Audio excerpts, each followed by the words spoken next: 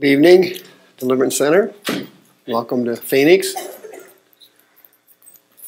YouTubers, welcome to the service tonight. I'm Brother Mike. I'm on a mission from God.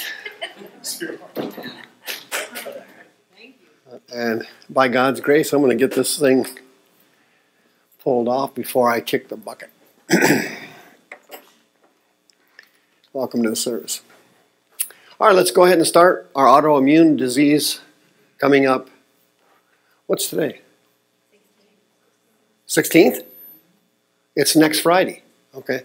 Yeah, the seminar's next Friday, autoimmune diseases. Okay, here's the radio programs. I'm on every day of the week now. And I found out yesterday the other station, 1280, is still playing my shows in the morning at 7 o'clock. And they're playing them for free. So thanks. May God bless them. I didn't even know it was on. Okay.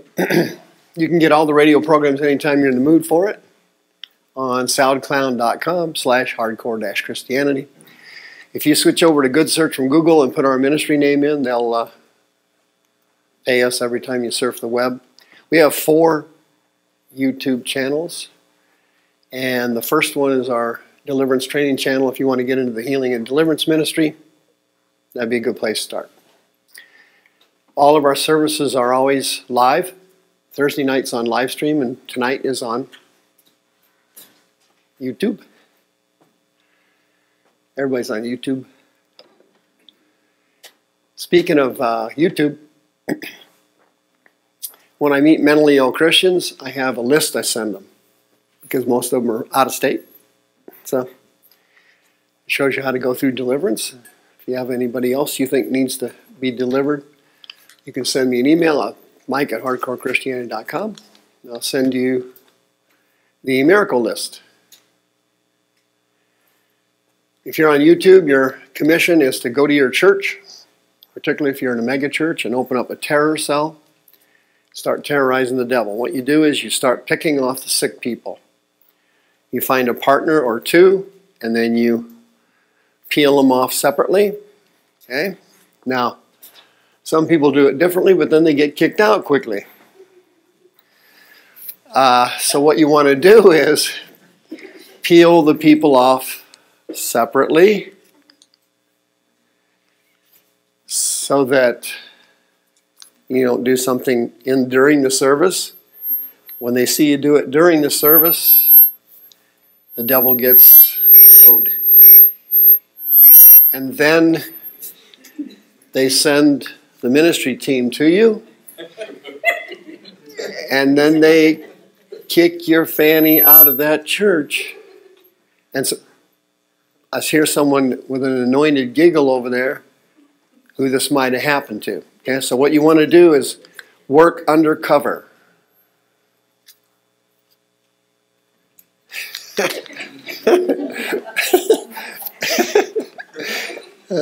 Okay, that must have been a sign. Thank you for your donations. The donations have been picking up lately. And by the way, thank you for your food donations. Just put them in the kitchen there. Our healing house, every week, there's people coming in from out of state and going through healing and deliverance. So it's working. And thank you for your prayers. A lot of sick people have come here and been healed thanks to you. You need a donation receipt for last year? Well, you can't have one, so it's too bad for you. No, if you just send me an email or something or call me, I'll be happy to give you one, okay? Thank you for your donations. Thank you for your prayers. And your donations on the website have been very good. Thank you. Appreciate that. And let's do our Bible study. The human mind is really something interesting. It's been researched for 100 years by people that are extremely intelligent, scientists and researchers, and after 100 years of research, they know very little about it.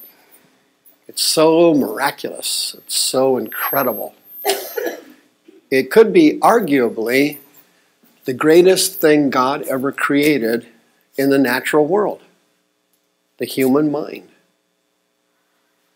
It's so ridiculously amazing. Nobody can figure it out. But we have learned some things about it. We'll go over that tonight.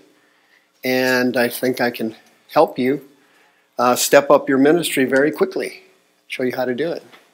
As you know, this is a review. Human beings are made out of 5 parts. Your body is the suitcase. Inside the suitcase is the clothes. Representing what? Your inner man. Your soul, your spirit, your mind, and your conscience. Correct? Well, in your mind, they've discovered that it's made up of all kind of, compartments, so to speak. And for example, if you go over here to the Motel 6 up here on Indian School and the I-17 freeway, have you ever seen that Motel 6 up there? Kind of ratty. That's the largest Motel 6 in the United States. That one right over there. And it's made up of, room after room after room. Okay?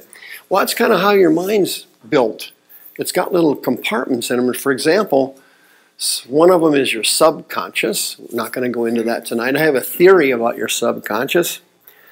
I can't prove this, but I think it's located in your brainstem.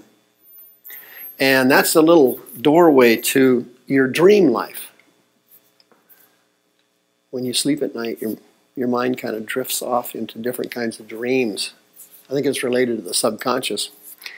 You also have your thought life. You use your thoughts for everything, correct? A thought. I'm having a thought right now. I'm speaking that thought out. 2 + 2 is 4. I'm using my mind. I'm thinking about the problem. You have your comprehension skills, right? Some people have very high comprehension skills. Mine are, average at best. So somebody with high comprehension skills usually is good at being an electrician, a carpenter, an architect, someone who can look at something and it just kind of clicks in their mind on how it goes together, so to speak. It's weird. I don't have the skill, and for years I tried to pretend I did have it. And what kind of people are we? We're the kind of people that buy something from Walmart and we look at it and we don't look at the directions. And we put the thing together thinking we have good mechanical comprehension, and you come up with 3-legged tables and different things. Now, as I'm older, I overcame that delusion. So now when I buy something, I have my wife put it together. But if she's not available, I look at the directions. And if you buy something from Walmart, they make the directions so that a second grader, 1, 2, and it's in pictures. See? But somebody who has good comprehension skill doesn't need to do what I do. They just kind of look at something. It just clicks into place right in their head. You ever met anybody like that? They're really great builders. They look at something once and boom, oh my God, they put this thing together. Well, there's another area of your mind that has incredible spiritual benefits. And that is your imagination. Genesis chapter 8, the Lord smelled a sweet savor, and he said in his heart, this was after the flood, I will not ever again curse the ground because of man, for the imagination of man's heart is evil even from his youth. Proverbs 6. These six things the Lord hates. 7 are an abomination to him. What are those? Strutting, lying, murder,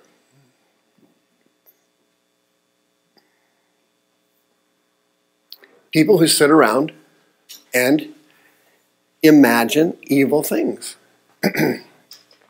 What's the best example? Nazis. I know this sounds weird, but it took a great level of mechanical comprehension and skill in their imagination to come up with a system of mass murder. About 2 dummies didn't come up with that system. That took high level of intelligence, tremendous comprehension skills, and a vivid and powerful imagination. Can you imagine how hard it would be to murder 6 million people? How do you do it? First of all, how do you get them there? How do you kill them? What do you do with the bodies after you're done? I mean, the whole system was satanic, but it required what? Yeah, evil imagination. You had to figure out that whole system that a regular person would have never come up with. No normal human being could have come up with an idea on how do you murder 6 million people. That's not going to happen. But what were they using? They were using their imagination for evil things. Correct? Sowing discord, false testimony.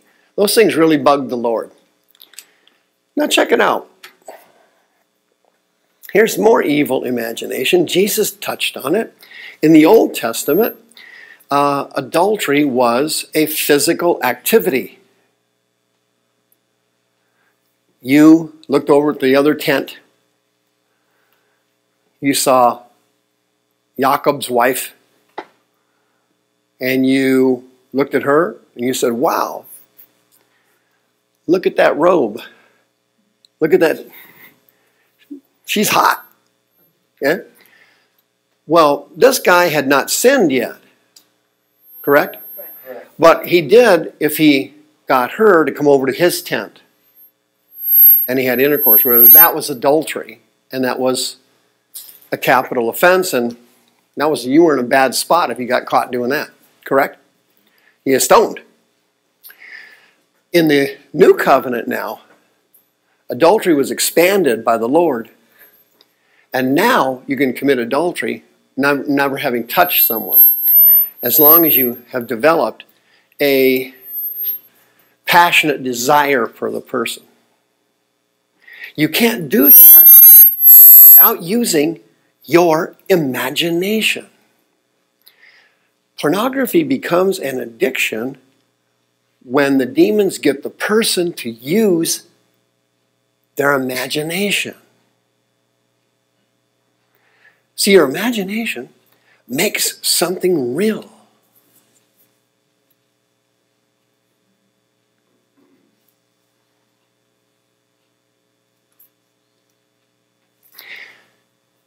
The Greek word for lust there is epithemia. It means an ardent passion. So that means if you look at someone and you find them attractive, that's not adultery.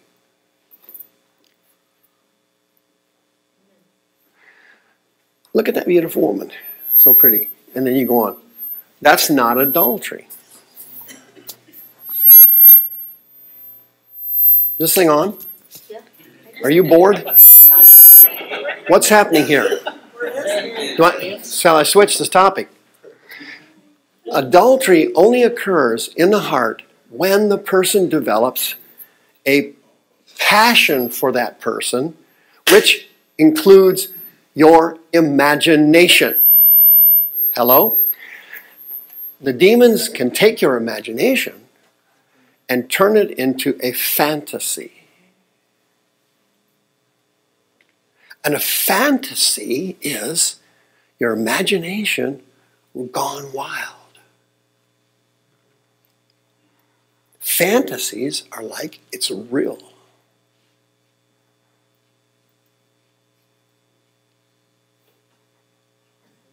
Your imagination doesn't make it feel like it's real.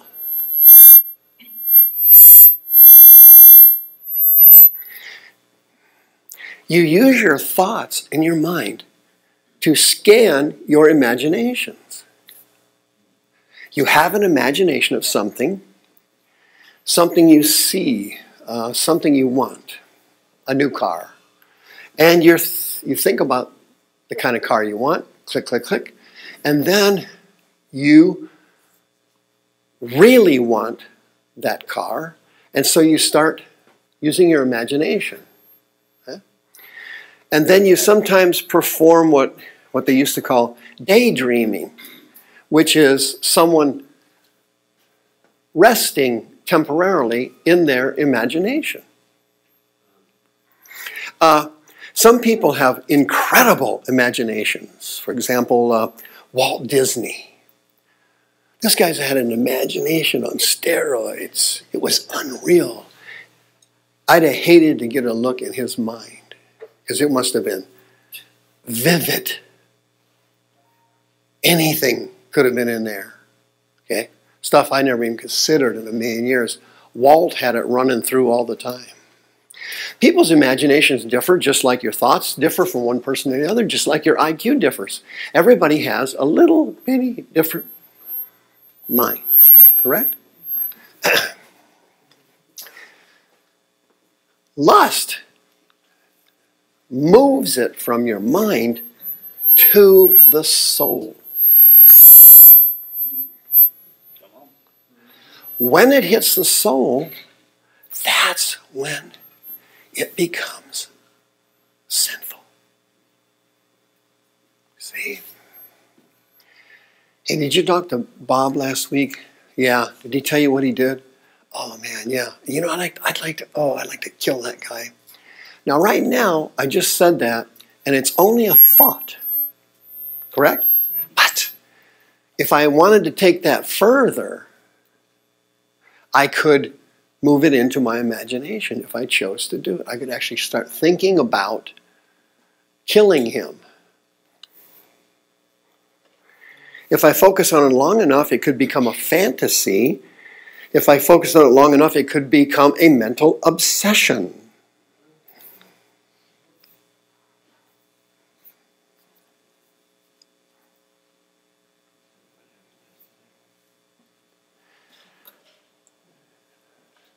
Notice, for a second, the person can control their thoughts, their imaginations, their fantasies.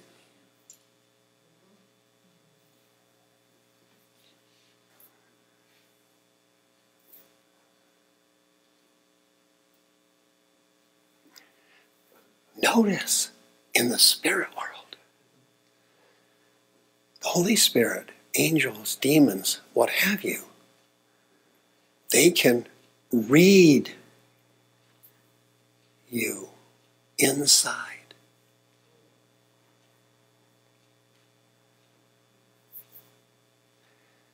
In the spirit world, not in the natural world, what you're thinking right now, what you're imagining, is foreign to me. I can't look in there and see. I'm just a regular person. In the spirit world, that stuff's available for somebody to review.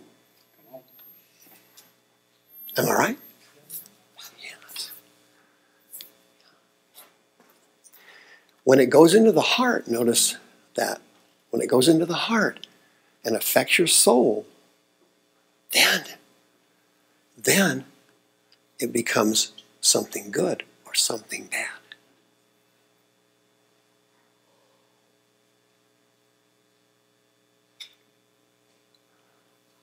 A casual, fleeting thought really amounts to nothing. But a thought progressing into your imagination starts to take on a life of its own. And you can have good and bad thoughts and good and bad imaginations.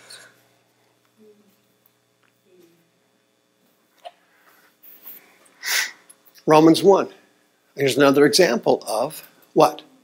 Human beings deteriorating to the point where God had to start over. He had to reboot the system. After he rebooted the system, there were 8 souls left. Who would they be? Yeah, Noah and his family. But look at, why did God do it? The people's thoughts, no, that wasn't why he did it. They were all having bad thoughts. But everybody has bad thoughts. But look at their imaginations. Once they all became vain, every human had deteriorated to the point where their imaginations, not just their thoughts, were now vain. And God had to reboot the system. Best thing he had to use was who? Noah. I mean, he had to use the best of what he had, right? Noah was a great guy, but far from perfect, including his family. Dialogismus means what? Those are the thoughts that you have that you spend time pondering on, right? So I'm having a thought. I like that white outfit. I just left that outfit right now and then went over here. I had another thought. That's not logismus. It's the thoughts that you focus on. What you choose to focus on. Okay? Triggers your imagination.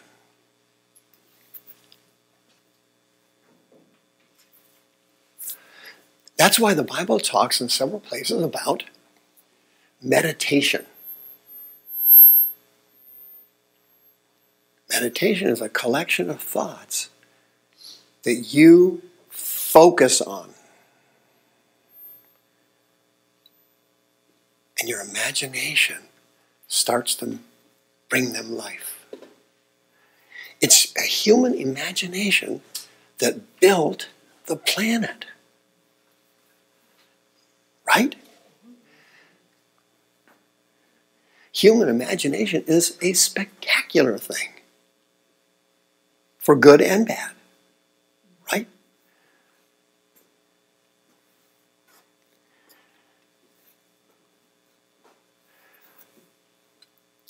According to this, in Proverbs 23, what a person really thinks about themselves and others doesn't always appear to you.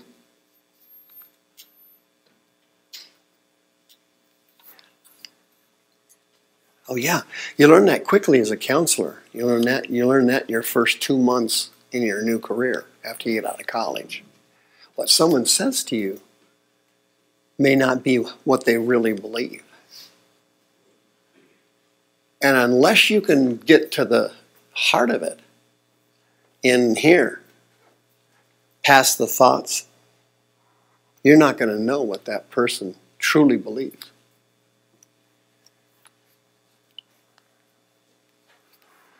How someone thinks in their heart, that's how they really feel. Not what they just processed here and said to you. That could be a con job, could be flattery, it could be embellishment, could be a number of things. True? 1 Chronicles 28, Solomon, my son, know the Lord God, your fathers, and serve him with a perfect heart and a willing mind. Well, you can't have one without the other. Correct? If your thoughts are jacked up, your heart is going to be off. And your imaginations will be vain. Almost like the domino syndrome. Click, bing, bing, bing, bing, bing. You hit that one and those go down. For the Lord searches and understands what? Not just our thoughts, Your thoughts don't make up a person. Human beings are far deeper than that. Animals, yeah, that's a different story. Once you figure out what an animal's thinking, that's pretty much it. Correct? Oh, yeah. When I was a kid, I used to watch this show. I was fascinated with it. It was called Wild Kingdom. And this Mutual of Omaha, Wild Kingdom, that was it, yeah.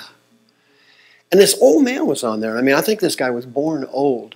He had this white, everything. I think his name was Perkins. And he had this spectacular brain. He was like a genius, and he would tell you all about these animals. But I noticed that he wouldn't do anything with the animals unless it was a kitty cat or a, friendly animal. He had this other guy with him, this poor guy named Jim was his name, big guy. And I noticed that anytime anything had to be done with a crocodile or a snapping turtle, anything like that, this Perkins guy always had Jim do it. See? Because his mama didn't raise no fool. But in order to work in that field, you got to have an incredible imagination. But animals, I noticed, don't have imaginations. See? And I was watching one show where it was a show on tigers. And I noticed as a kid, tigers are very easy to read. And they're very easy to figure out what they're thinking. If they're laying there doing nothing, it's all cool up there. If you see this thing, you don't need anybody to interpret that. Okay. Humans are not that way. You need somebody to interpret a human being, every human, because how they appear is not what they really are. Unless you're that poor guy Jim, and you went home with nightmares every night. But I guess work was tough to come by back then, and he had to take that job. Mark 11, check this out. Jesus said something spectacular, but you got to break the verse down to actually figure it out. This verse has caused a lot of pain among Christians. Let's go through it just briefly. I say to you, whatever things you desire, when you pray, believe that you receive them, and esomai, it will be. Well, that's not what he said. He said, whatever things you desire, aiteo means, as we discussed before, that's to ask for something. It means to ask. But it means to ask for something that you've already been promised you could have. It's not to ask for something you don't know is yours. Do you have the time? Well, you're hoping the guy has a watch. No, that's not aiteo. Aiteo means when you pray to God, and God's already promised you a benefit, you are asking for a benefit that you already know you've been promised and you expect to get.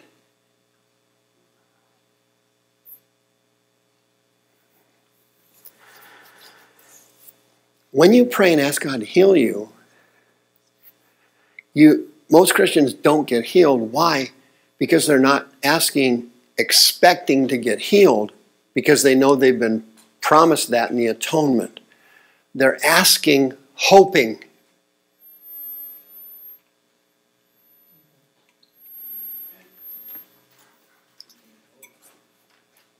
If God promises you benefit, and you ask him for it, you're only asking for something he already told you could have. So you're expecting to get it. Let's read it again. What things soever you ask for expecting to get, because you know it's already yours. When you pray, not before or after, during your prayer, believe that you receive it. Pisteuo is the Greek verb for faith. And it means to do something or step out on your faith. It's a Greek verb. The verse is saying something completely different than most people think it says. When you, whatever things you ask for, knowing it's already been promised to you, so you're expecting to get it. When you pray, go ahead and step out as if you got it. Do something.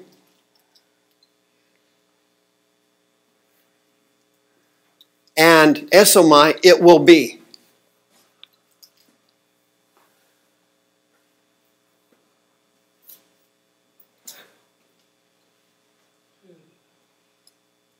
Well, can you imagine that verse would only apply to someone who already has a relationship with God? Wouldn't it? Someone who doesn't have a relationship, or somebody who just got saved, or somebody who's ignorant, that verse wouldn't apply to that kind of a Christian, would it? Well, because they don't have any kind of relationship, so they don't know, number one, what they've been promised. They're not sure of what God said they could have, so they're just asking for something, hoping, almost like darts. I hope I get, come on, get cool. That prayer, what? Doesn't get answered. Notice that this is all going on inside the heart of the person. It's past their thoughts, now it's a here. You told me I could have it. Okay. I want that. I'm asking you for it. You already said I could have it. And since that's already mine, and you said I could have it, I'm going to act like I have it.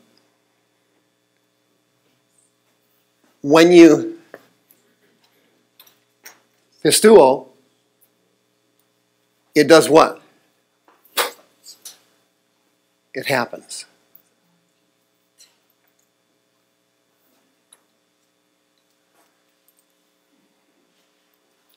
Okay. Listen. If you change your imagination, you will be shocked at what happens. You will be shocked. Check it out. I'll prove it to you.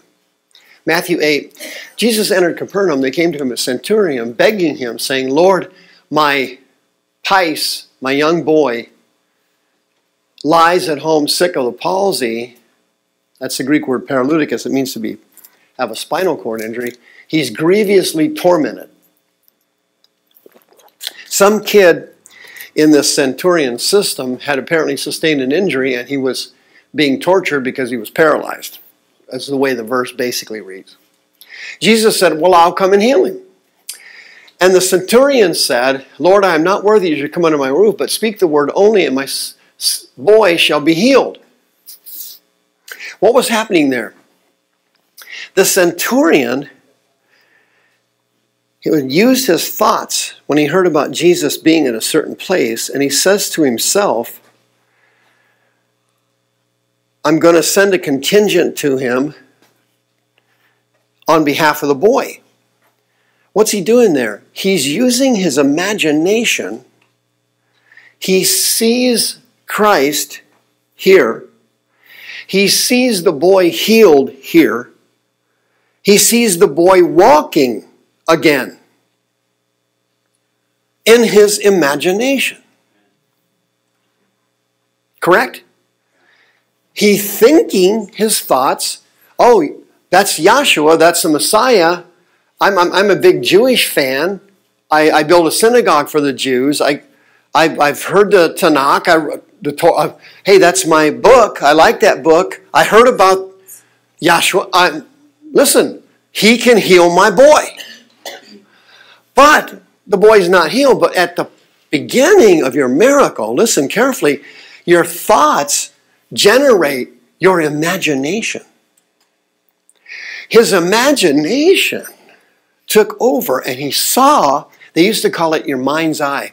He saw in his mind's eye Jesus healing the boy, and the boy up walking, even though at that moment he was physically paralyzed. Whatsoever things you desire, when you pray, believe you receive them, and it will be.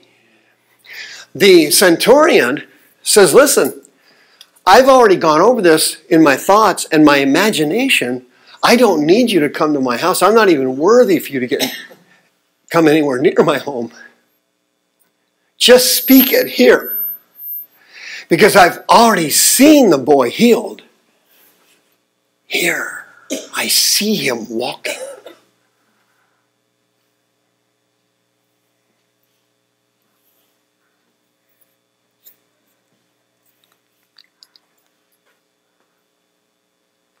And then he starts to talk about his imaginations. He starts to explain them to him.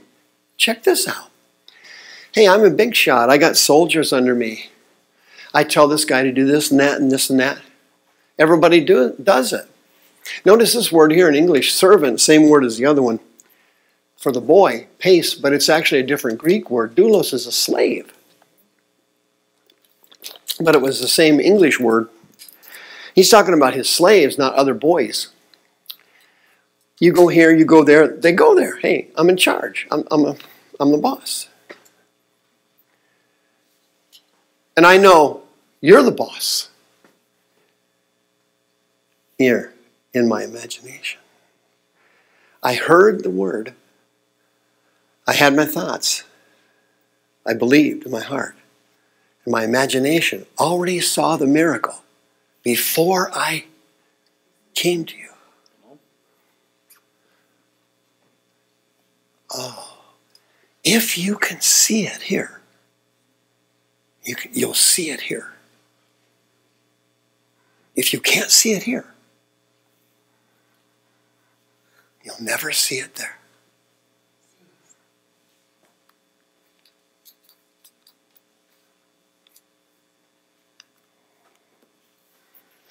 Go your way as you have pistuo, stepped out on your faith. Whatsoever things you desire, when you pray, believe that you receive them, and you shall have them. What happened there? This centurion had a vivid imagination. He saw the boy running before he got to Jesus. If you can imagine it and see it in here, you can see it here.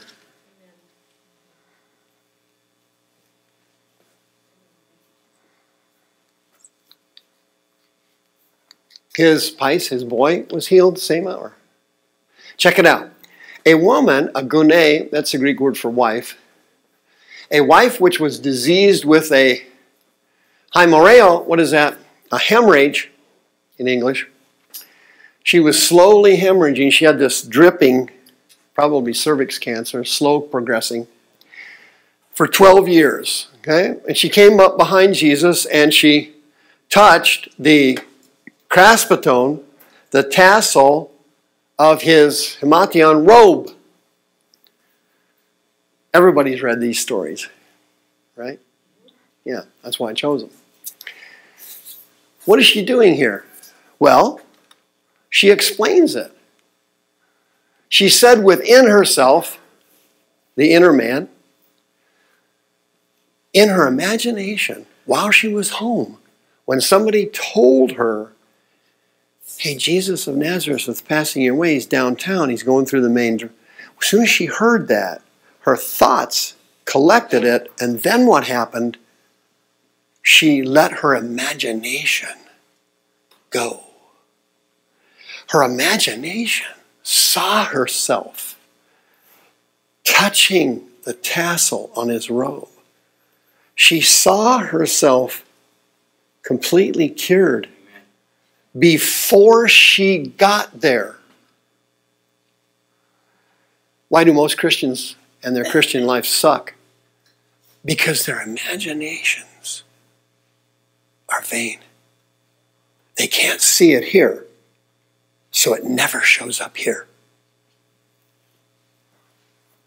Before she left the house, she saw herself cured. She said within herself, if I just touch the tassel on the robe, I will be sozo, delivered. Jesus turns around and he says, Thugater, that is a young woman, like junior high. Okay? Which makes sense because back then, women got married very young. So this poor woman was very young, probably 13, 14, 15, something like that. And he says something very revealing. The verse was mistranslated in the King James. Tharseo means to have courage. Christians are gutless losers. Why? They don't have an imagination. They don't see it here first. And so they're afraid they'll never see it there.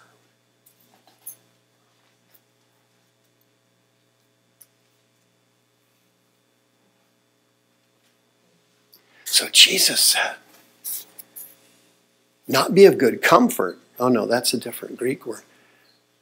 Be courageous.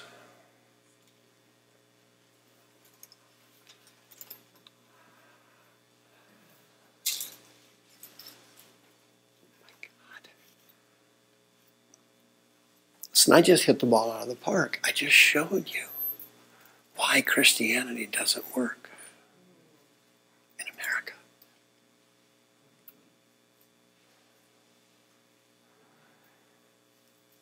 People have difficulty being courageous when they're doubting. They become passive cowards. They won't go for help. They won't make any changes. They won't repent. They won't do something because they're doubting and they are not courageous.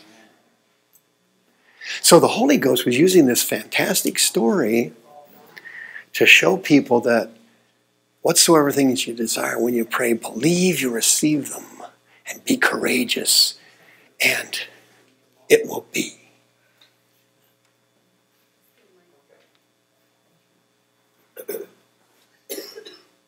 You say, well, I'm not following this Bible study. Well, that's because you're a new believer.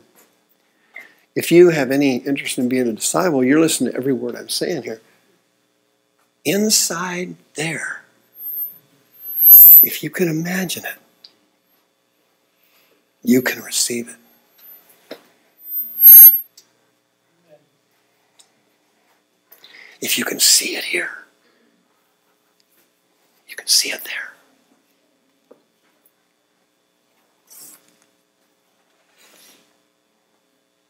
1 Timothy 1:7, God has not given us a spirit of Delia, cowardice.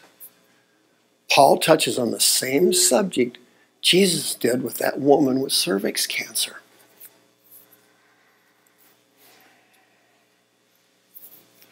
Yeah, oh yeah. You say, well, this doesn't make any sense. Sure it does. I'm going to tell you something. You got to have some guts and some courage to lay hold of the promises of God. They won't come to you naturally. Why? The devil's going to fight you every step of the way. Be courage. Be strong. Fear not, for I am with thee. Be not dismayed. I am your God. Isaiah. What was he saying there? You got to have some courage to get the promises of God. Because the devil's not going to let you walk up and take them. Forget it. Forget it. You can forget it. But I want to tell you something. The devil can't stop your imagination. If you repent tonight and change the way you think and use your imagination, you got him by the throat. If you can see it here, you'll see it there.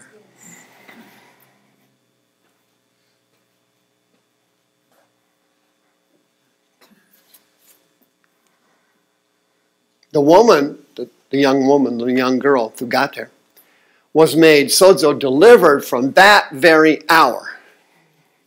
How'd she get delivered? She used her imagination long before she got there. She didn't just pop in there like she was teleported, like she was at a prophetic or charismatic conference. Now we're going to teleport somewhere. No, homie, don't play that. She had to walk there in pain. Yes, yes, you did. See? If you're one of these prophetic kooks, you just, well, let's just lay down here and drift out of your body and go to India. No, real people have to walk someplace. In case you hadn't heard. Just newsflash. There you go. She had to fight her way down there. Jesus wasn't telling her to have courage. He already knew she had it. He said that for our benefit.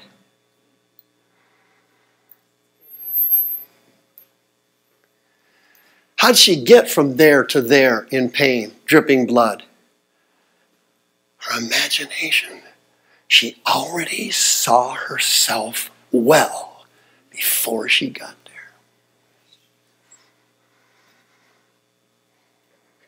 Whatsoever things you desire that you've been promised, and you ask for it because it's already yours, believe that you receive it, step out on it, and it will be.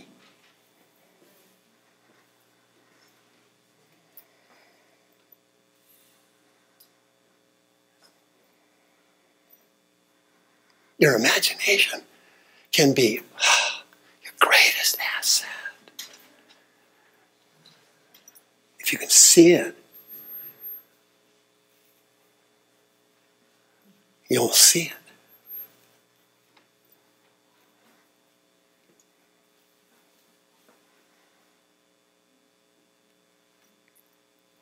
Brother Mike, you don't understand. My daughter, she's on crack and she's pregnant again. Okay. I don't need to hear that. You want a miracle? You got to first see her at the altar there. You got to see her. We crying out to God here first.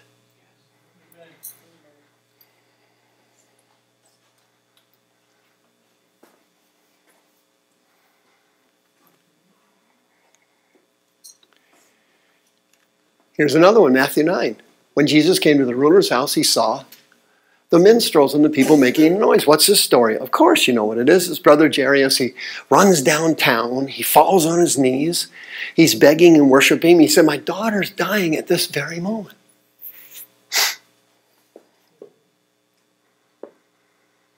Come and heal her. She may already be dead, he says. Jesus said, just like he said to the centurion, just like he always says, by the way, I will come and heal him. That took some guts. Be courageous, he said to her. Brother Jairus, he was a ruler of the synagogue. You know, pastors and ministers, I've counseled them for years, they've got egos and they get trapped in Christianity. They're stuck. And their lives really stink in many cases. Here's why. Because other people look at them, and because they have a degree and a title, they're supposed to perform to a certain level, and then sometimes they can't even be a human. Mm-hmm. See? Yeah. And ministers and pastors are just the same as we are. They're just regular people. They're no different. This guy here going down there and falling on his knees in front of everybody, that took some guts, because he was the ruler of this. He was the leader of their synagogue. He was the boss, and here he is out in the street on his hands and knees. But let me tell you something funny about people. Some people will not pray and they will not do anything until they're desperate for a miracle from God. That's the God's honest truth. You can tell them 500,000 times. You can talk to them till you're blue in the face, but until they're in a spot of total desperation, they won't make a move. So you know what I do? I trick the devil sometimes. I'll just pray that prayer ahead of time. I said, Lord, I don't like to pray this prayer, but can you go ahead and move here and make something happen? I never tell him what to do. Like, Lord, hit him with a lightning bolt. Run over him with a truck. Have him fall down a ditch. No, I don't do any of that insanity. I just say, Lord, thou knowest. Amen. But some people, not everybody, thank God. Whew. Not everybody. Some people will not come to God until they're broken. He's on his high horse at the synagogue. I'm running the show here. I'm the pastor of the megachurch. Yahoo! But when their family member's dying, when they're dying, when the tragedy hits them, that's a horse of a different color, as Grandpa used to say. He's down in the street begging for mercy. Jesus says, as usual, I will come and heal her. So they head on up. They're going home. They get to the house, and check this out. Something incredible happens. Jesus walks into the door, over the threshold. Boom! The girl is raised from the dead. Nobody prayed for her. Nobody touched her. Nobody looked at her. As soon as he went, boom, bang, she raises from the dead. Unbelievable. Now that's a miracle. That's one of my miracles. That's a miracle in my book. Nobody knows it because they're too busy mourning. You're getting this, right? I know you are. You're starting to enjoy this. You weren't up till now. They're all making a noise, and guess what happens here? None of them have an imagination for resurrection. It's not there. They looked in their imagination cupboard, click, oh, it's barren, nothing in there. Brother Jairus didn't have it either. While they're going home, the people from the synagogue come and they tell him, don't talk to that teacher anymore. She already dead. He's speechless. God in his mercy can trigger your imagination if you will repent of your sins and ask him to help you. Jesus says to Brother Jairus, keep on believing. Whatsoever things you desire when you pray, believe that you receive them, and it will be. Yes. Brother Jairus loses his imagination. Fear starts to take over. Why? Fear is the devil's trump card. He always sends fear spirits to make people doubt. And he wipes out their imagination through fear. How does he do that? He swaps them out. They suddenly start to have fear thoughts, fear imaginations. Their faith tanks, and their miracle is gone. It starts to happen to Brother Jairus. He turns around in panic, and he hears these words, keep on believing. Because whatsoever things you desire when you pray, believe that you receive them, and they shall be.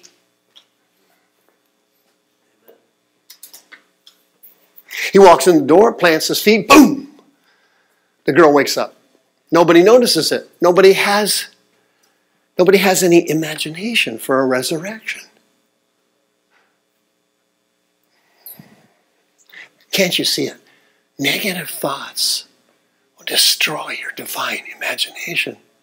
And once your imaginations are gone, you can't see it here, so you'll never see it here.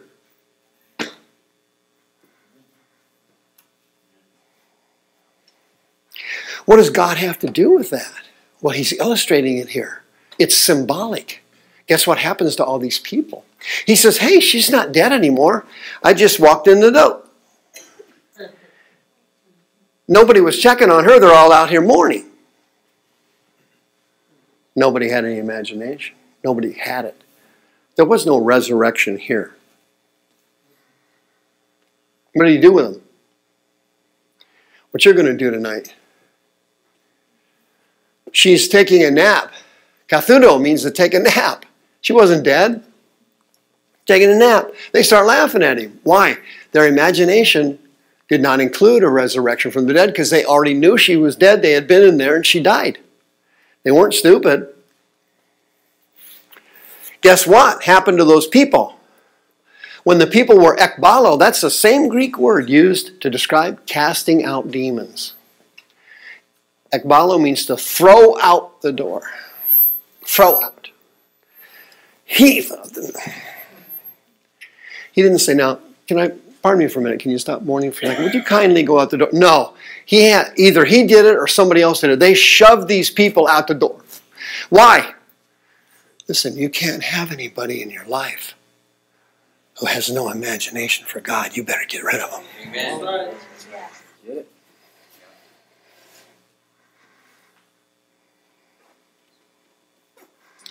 Better get rid of them.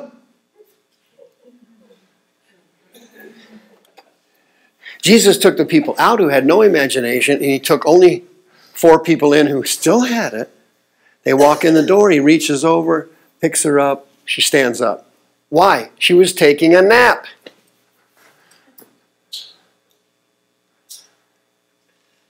I'm the only one that apparently likes this story. What it is she was raised from the dead and nobody knew it. Oh, don't you understand? Your miracles has been following you for years, trying to get into your imagination. Waiting for you to have the courage to step up. Whatever you desire when you pray, believe that you receive them, and it will be. Stand up. Get up, sweetheart. It was that simple.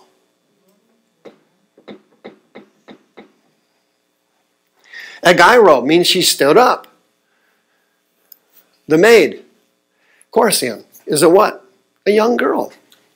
Junior high, grade schooler. Get up, sweetheart. She stood up, taking a nap. Okay. Most people take a nap, what? Laying down. I've had something different sometimes in my services.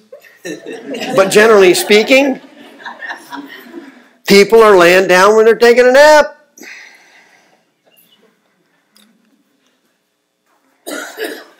Matthew 9, when Jesus departed, 2 blind men followed him, crowds are yelling at him, hey!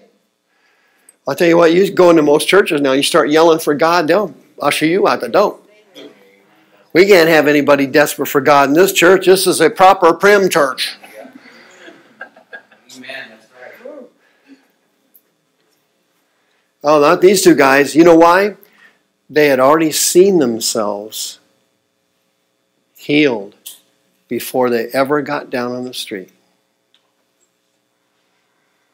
They're walking now and somebody's helping them. They're with a crowd. They can't see anything. But they saw. These blind people couldn't see, but they could see.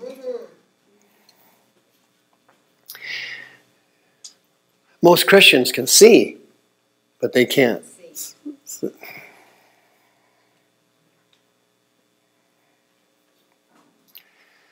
Son of David, have mercy on us. Wow. When he came to the house, the blind man came to him. Well, that's hard to do when you're blind. It's not hard to do when you already see yourself seeing. They already knew it. Because they could see it here. If you can see it, it's yours.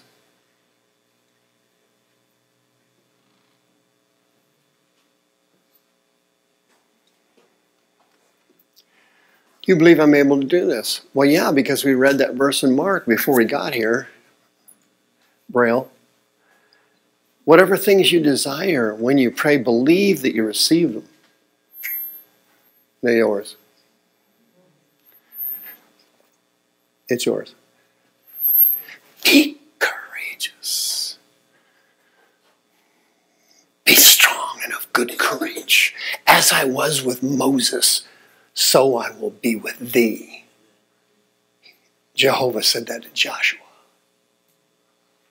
Why? He wanted Joshua to see it. Oh, listen. You have to see it. You saw the walls coming down here first before they came down there at Jericho.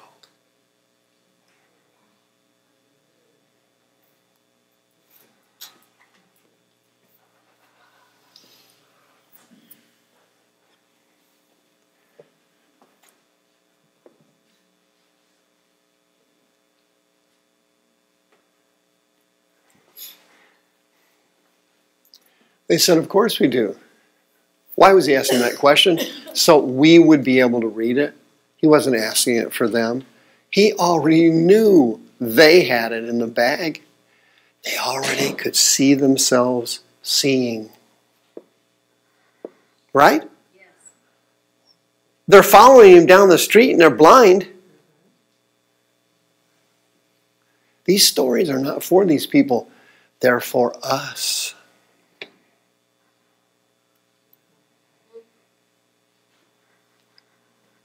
These are not accounts of things that happened in the past. They did happen, but the purposes of them is yours. These are our stories, helping us get a miracle from God. And their eyes were opened. Why? They'd already seen themselves seeing. It happened to this guy here. You remember it, Mark chapter 2? Of course. 4 guys, relatives probably, dad, brother, uncles, whatever. They heard and their thoughts took over. Yahshua's down there at so-and-so's house. Okay? Whoa. They look down at the kid. He's paralyzed. What happens then? Click. All 4 of them guys saw that kid walking home while he was laying there.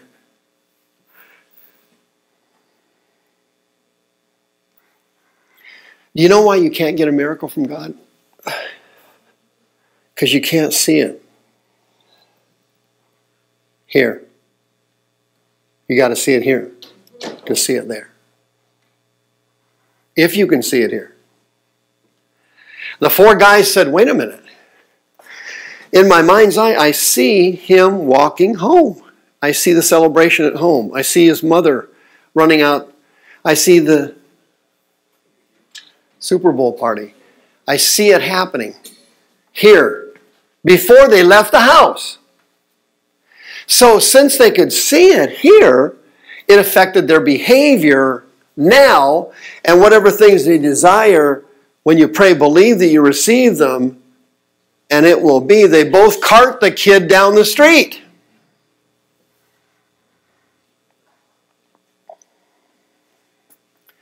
They get to the house there. What happened? Bad news. There was too many people there. So, the lesson is so spectacular, it's hard to believe. When you have an imagination for God, the devil's going to challenge you on it. He's going to put obstacles in front of you to get you to abandon what you see here so you never see it there. If he can get you to abandon this, you will lose that. You will never be healed. You will never be well. You will never win.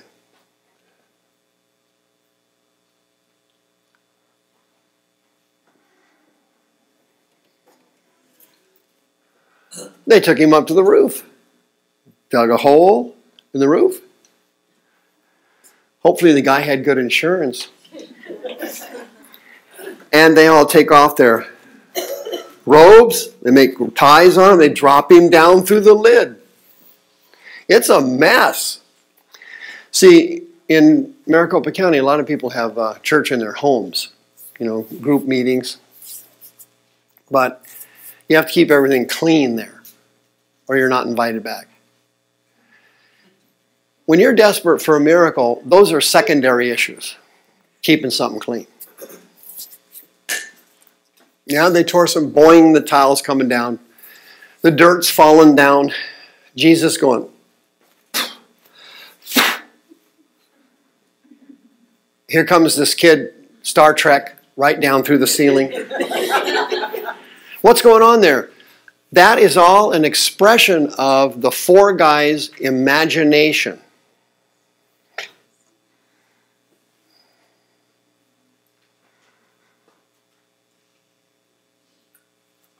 Great businessmen have this, by the way. That Amazon guy, what's his name? Bezos. This guy is, I guess he's the richest man in the world now or something like that. This guy ran this Amazon business and it lost money for years.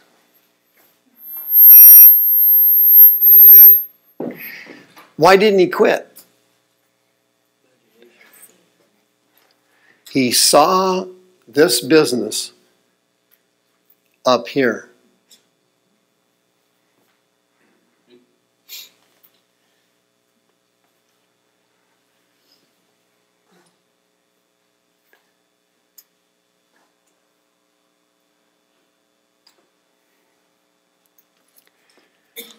Drop him down, and paralyticus, he's paralyzed. He's got a spinal cord injury. They broke it up, they dropped the bed down. And guess what happened here? Jesus saw their faith. What generated that faith? They saw that kid when they were home. They saw him walking home. All four guys had it. See, where two or three are gathered together, there the Holy Ghost is in the midst. They saw the boy walking long before he ever got healed. Where? In their imagination.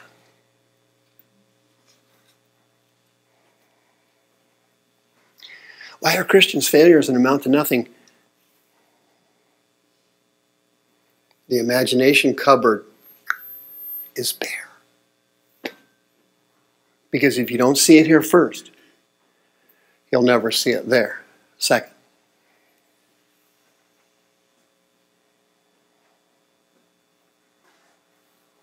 He said, Pecton, child, that's like a grade schooler or a junior high kid.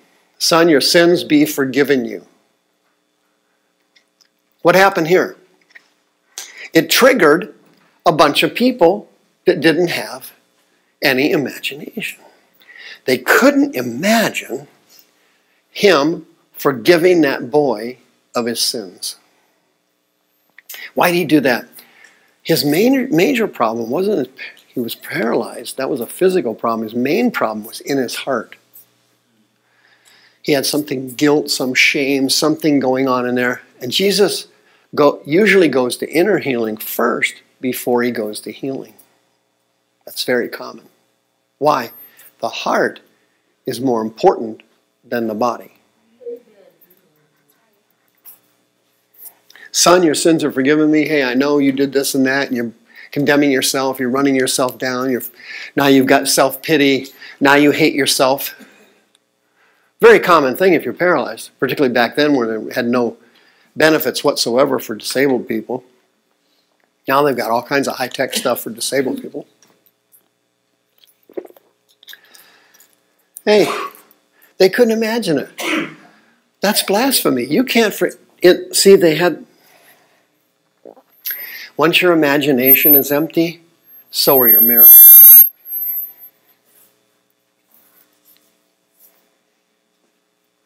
When your imagination runs out, so do your miracles.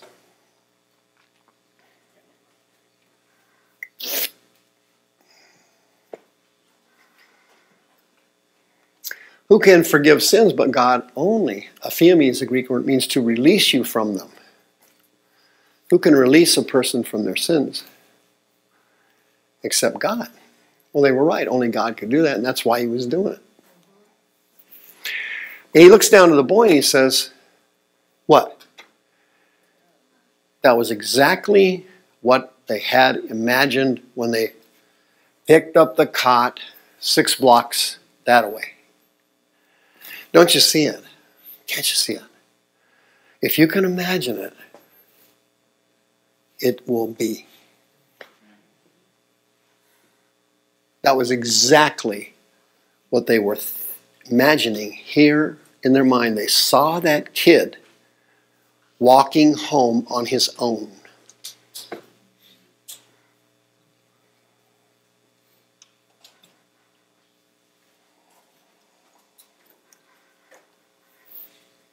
Hey, Mark chapter 7. They brought to him one that was kaphos. He had a hearing deficit. He wasn't completely deaf, but he was hard of hearing. That's what it means. He had an impediment in his speech. Logos, what does that mean? He could speak, but he could hardly be understood. Right? Have you ever heard somebody, can talk, but you can't quite get it? They can hear, but, it's those two together usually have speech deficits. Correct? Okay, that's what this guy had. He couldn't quite hear and quite speak correctly. And they begged him to put their hands upon him. What were they really doing? Expressing their imagination. They saw this guy hearing and speaking normally before they brought him to Jesus.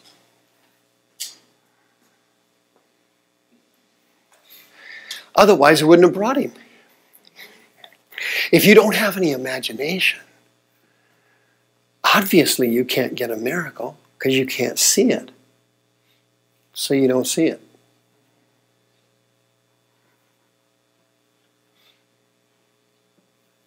If you see yourself well, if you see yourself healed, if you see yourself delivered, whatsoever things you desire when you pray, believe that you receive them and it will be.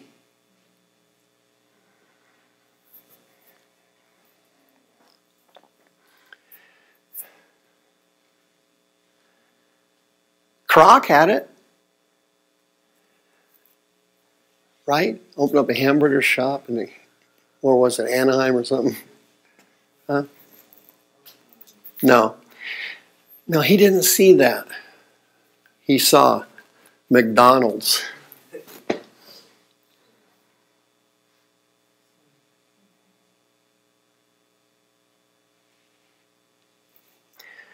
The reason you don't have anything is because you don't see anything.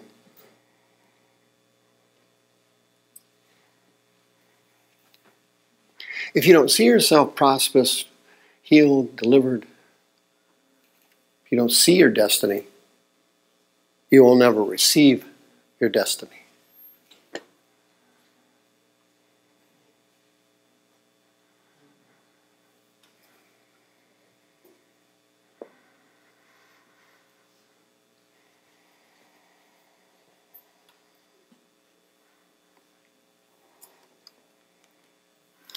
Jesus took him aside, stuck his fingers here, stuck his fingers in his ears, spit and touched his tongue. Okay, what's going on there?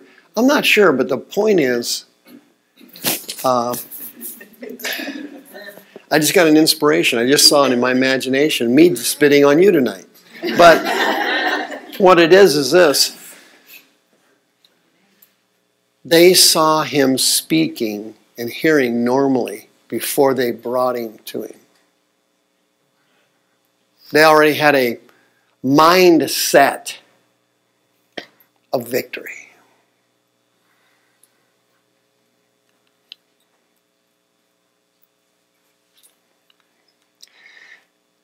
He looked up to heaven and did what? Ephrathah. That's Chaldean. It means be opened. And it says, straightway his ears were opened. Now this part here is interesting. This is very interesting to me. I read this several years ago, and it really was helpful in terms of deliverance. Dianoigo. That means that's a stream that is kind of halfway blocked up. So you move these two rocks, and it starts flowing. That's what that means. Something's blocking it. His ears were opened. He could hear, but it wasn't completely open, if that makes sense. And it says, now here's something that's even more interesting. God revealed this to me. A desmos is like a band that you put on something, or duct tape, where you band it up, like handcuffs. There was a band on his tongue. So this is telling me that he had some kind of a spirit in his head that had blocked his hearing in his eardrum and had put some kind of a spiritual thing on his tongue, and his tongue wouldn't work right, and so you couldn't understand him. That's Aramaic, by the way. So I'm thinking here, I started praying like that years ago, and it worked. Band, I command you to break. It was weird. And it says, should not this woman, being a daughter of Abraham, Luke 13. Here you can see a woman with a band. It says it right there. Should not this woman be loosed from this desmos? She had some kind of, demons have some weird skill to put bands or hooks or something in body parts. And they bend or torque, or they don't work, or they're blocked, or something's not flowing right. That's what it is. It's a demonic band on the body part. It's weird. Anyway, this is a desmos. They use these plastic things now. They just, and you can't break them. That's what that Greek word means. Some kind of a band on a body part that causes it not to work right. Your imagination, however, if you decide to develop one tonight, is going to be tested, right? It happened to Joseph. He has this dream from God. Boy, his imagination is working in overdrive. He sees himself as a king of the world. He sees him ruling over his family. What was he seeing there? His future. He makes the mistake of telling somebody. Listen, sometimes God gives you stuff and he just wants you to keep it between you and him for a while. Okay? Some people get a blessing from God and their insecurities are so strong that they have to tell everybody about it. Then the devil steals it from them. Well, he starts blabbing it. I'm going to be your ruler. I'm going to be running this. Here's my imagination running wild. And his father goes, "What are you got to be kidding. No way." But his brothers were offended. And they turned on him. His dad didn't. His dad got to thinking about it for a while and he just kind of parked it in the back of his mind.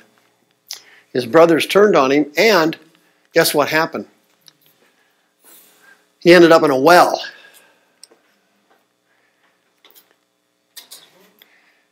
Hey, if you want a miracle from God, you're going to have to see it first before you see it here.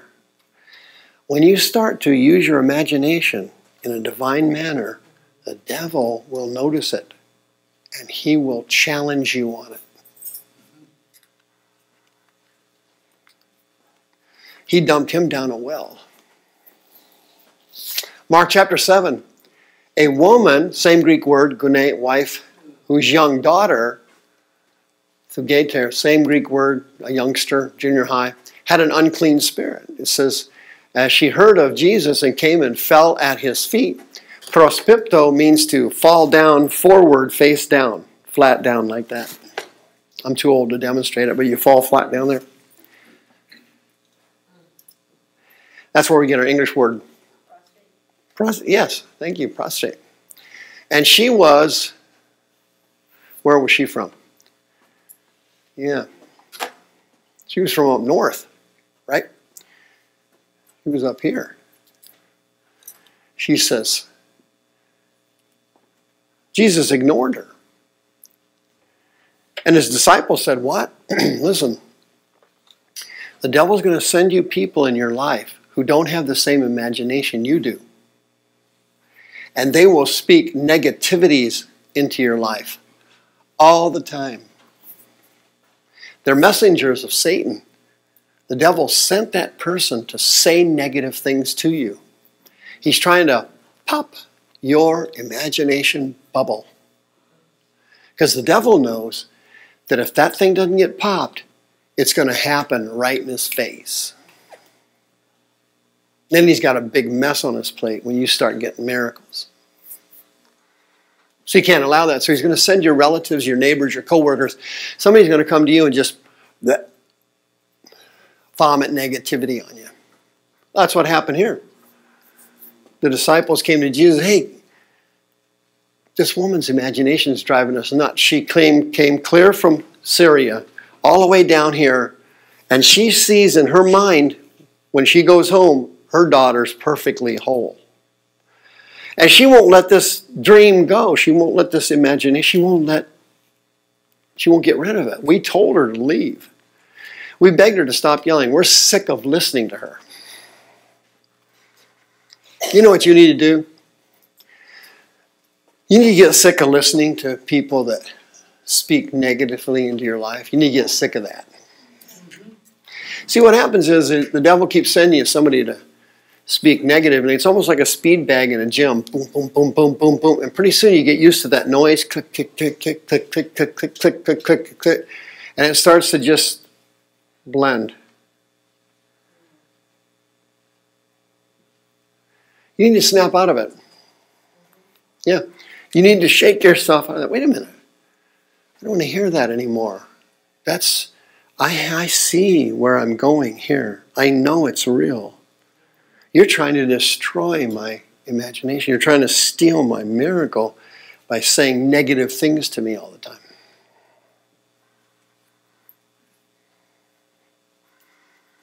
Yeah, they wanted her to leave. They wanted Jesus to kick her out. She keeps yelling at us. We're sick of it. Ministers hate it when people yell at them. I'm used to it, but I'm talking about regular ministers. Pastors, they do not like that. They don't like to be yelled at. They want you out. So Jesus then gives us a miracle 2,000 years later. He's illustrating something here. It's incredibly important. He starts to say to her, hey, wait a minute. You're not even Jewish. I'm the Jewish Messiah, and they come first.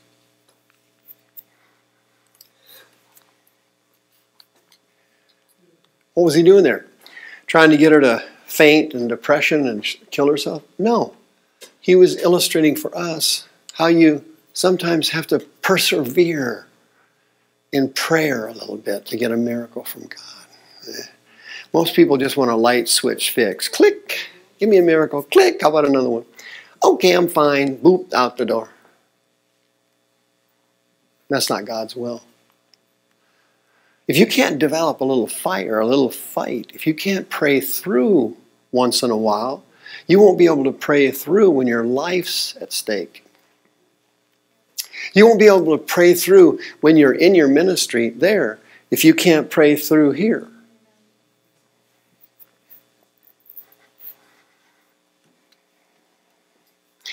If God gives you a cakewalk here, He won't give you your ministry there, because that ministry is not a cakewalk. Ministries aren't cakewalks. Far from it. The woman wouldn't receive that. She said, what do I got to do here to get through to him? I know what I'll do. I'll hit him in his weak spot. Boom. She nails him.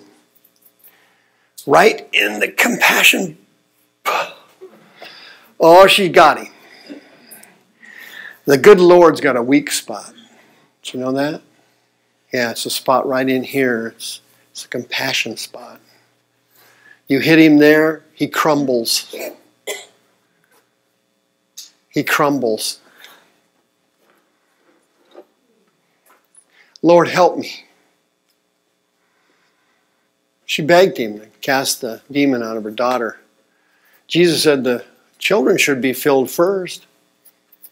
It's not proper to take the children's bread and just throw it out to the canary and the puppies. She said, Lord, that's true, but the puppies eat crumbs that fall from their master's table. What's the story here? This exchange, is that what's important? No, it's the concept. Her imagination had drove her from her country to Israel. She wasn't even Jewish. She saw her daughter completely whole and out of bed. That imagination, that seeing what was happening there first, drove her all the way there. Then she had to overcome the church people, the pastoral staff, the sinners, and then Jewish doctrine. I can't prove this, but this may have been the toughest human being in the Bible, this woman. But let me tell you something. Love will push some people way beyond human bounds. It did at Calvary. This woman, love and her imagination would not allow her to take no for an answer. What happened to your ministry? Why does your life suck? Easy to figure out. You took no from the devil for an answer. You took no for an answer. And the devil said, thank you. Up. And you lost your dream. It disappeared.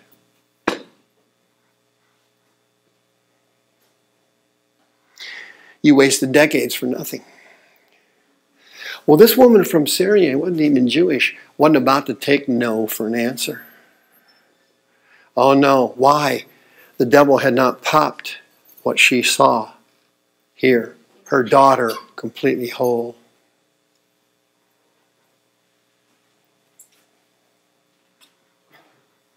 Whatsoever things you desire, when you pray and believe that you receive them, and it will be.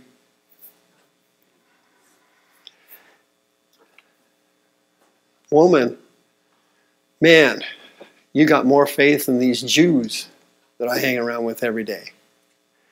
Be it unto you even as Thalo, the way you want it. Oh, you don't see it? Oh. Your imagination is what you want. If it's a demonic imagination, it's fear-based and an impending doom. If it's a divine imagination, it's what you want. You have faith for your destiny. You have faith for your healing. You have faith for that. That's your dream. You are imagining it. So you get it the way Thalo, the way you want it.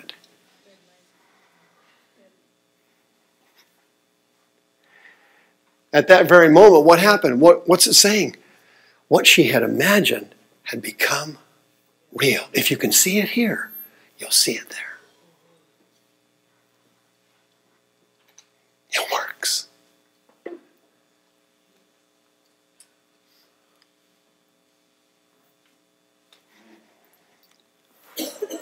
When she came home to her house, she found the demon had gone out of her daughter and her daughter thrown on the bed. Fabulous. Guess what? You already know that, right? You sure can. You can lose your imagination. Check it out. Mother Mary lost hers.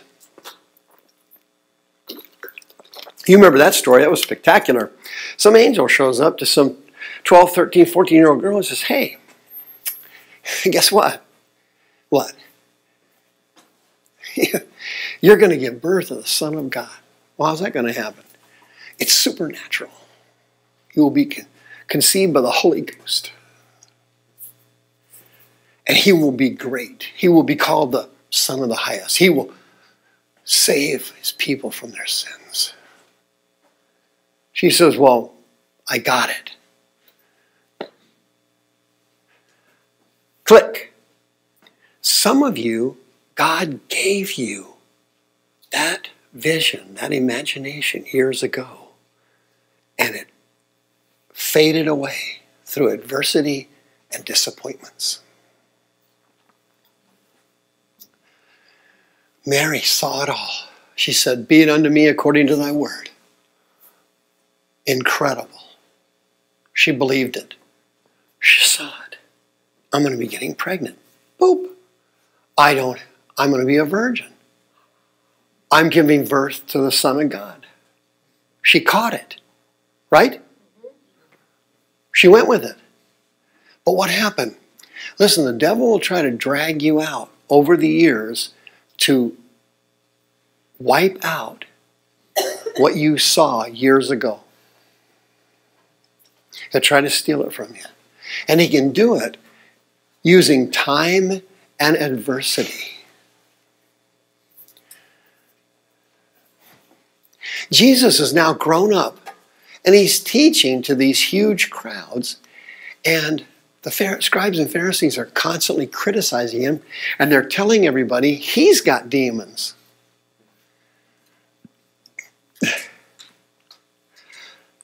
Yeah, if you ever decide to get into the deliverance ministry, people will tell you you have them. I've been told that several times. And that's just by my own staff. They've been telling Mother Mary and her brother, his brothers and sisters, hey, your son is chock full of demons. He's crazy. And Mother Mary forgets about Gabriel. She forgets about what she had. She loses it. And they come to him and they try to bring him home. Hey, come out here. We're looking for you. You've lost your mind. Your mother and your brothers are seeking for you. My guess is Joseph was dead by now. Or he was sick and disabled or something, but he wasn't around. But anyway, Jesus said, whoa, hold on a minute. Click. My mother lost it. She forgot this. That's hard to forget. It's my understanding. I wouldn't know from personal experience, but when you're pregnant, you can remember that.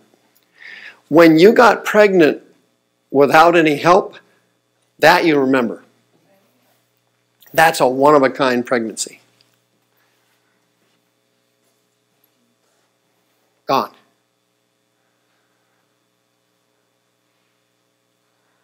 He shall be called the Son of the Highest, and the Lord God shall give unto him the throne of his father David, and he shall reign. So, gone.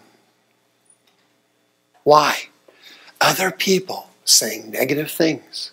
If you listen to them, you will lose it here. You will no longer see it, and you will never see it there. If Mother Mary can lose hers, anybody can. How about the rich young ruler, Mark chapter 10? He says, what do I need to do to go to heaven? He says, well, you know what the law says. Click, click, click, click, click, click. And he goes, wait a minute. Teacher, didaskalos, I've done all these things from the time I was little. I got all that covered. No. Jesus looked at him and loved him, and he said, you're missing one thing. What was the law he was breaking? Thou shalt not covet anything that is thy neighbor's. Correct? He had greed. And he loved money and material things. And Jesus said, listen, we can fix this though. Just sell your stuff, give it to the poor, you come follow me, and you will be spectacularly, unbelievably wealthy in glory. In order for you to believe that, you have to have an imagination.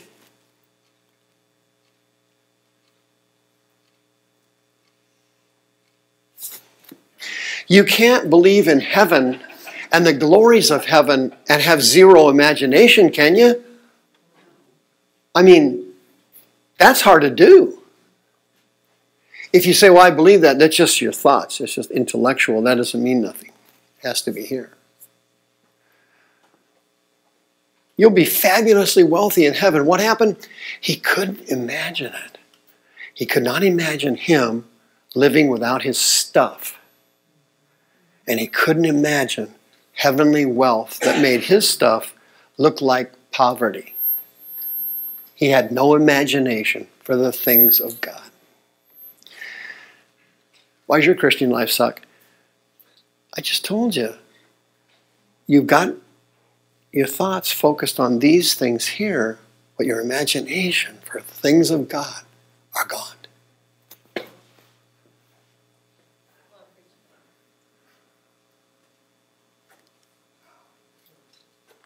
What does he tell the kid?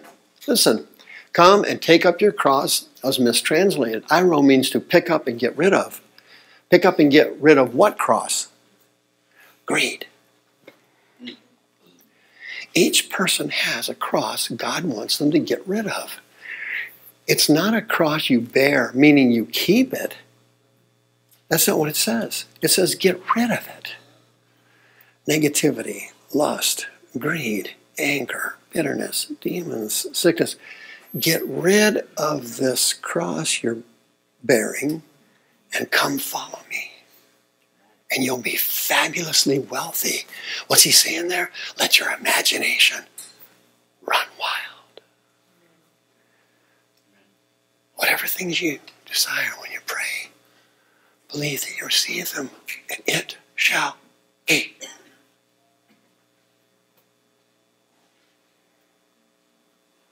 Couldn't do it. What happened to him? He walked off. 1 John chapter 2. Love not the world, neither the things that are in the world. Oops. Now this Greek word was misleading here. It's not the noun, agape, right? It's agapao. It's the verb love. A verb love is different than loving you. I can love you from here, but I can't love you from here. I got to get to you. See? Love doesn't do anybody any good until you get it to them. For newlyweds, they call it a honeymoon. See? You spend all night and the next night, the cruise and this and that. Lovey-dovey-dovey-dovey. And you better get it in then. Clock is ticking. Clock is ticking on that one. Don't you see, love is not something you just have here. Having it here ain't good enough. You didn't hear me. God's love isn't good enough. He didn't say God loved the world. It said he so loved the world, agapao. He got his love to you by sending his son. Loving somebody don't do anybody any good. Love ya.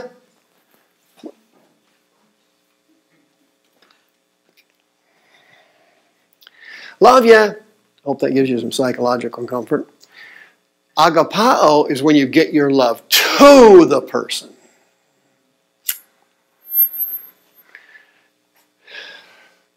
You're focused on your material things, your family, your kids, your soccer, your career, your 401k. That is you getting your love to you. You're doing all these things for you. That's love. Correct? Bob, why do you work 70 hours a week? Oh, my kids need college. I want this for my kids. I don't want my kids. I was poor when I was a kid. I want my kids to... See that? He's getting his love to the kids.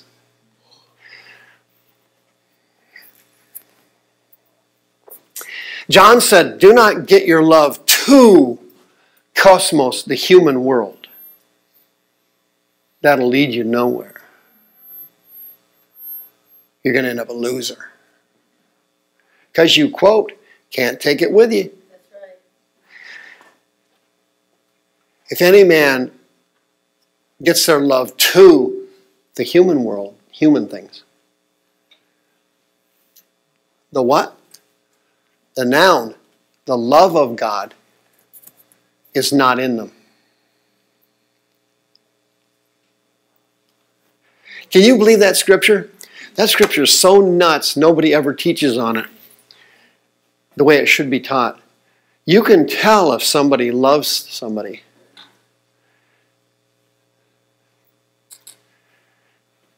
You can tell what they love.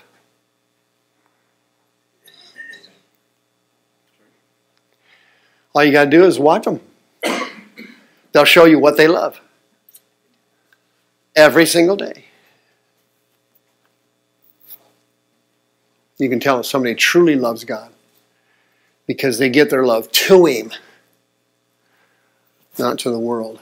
Jesus said, hey, you're getting your love to your stuff, rich young ruler. Listen, get rid of that stuff. Get rid of your cross. Throw it out. Follow me. And you will have treasures in heaven. Translation, Father's got your retirement already in the bag.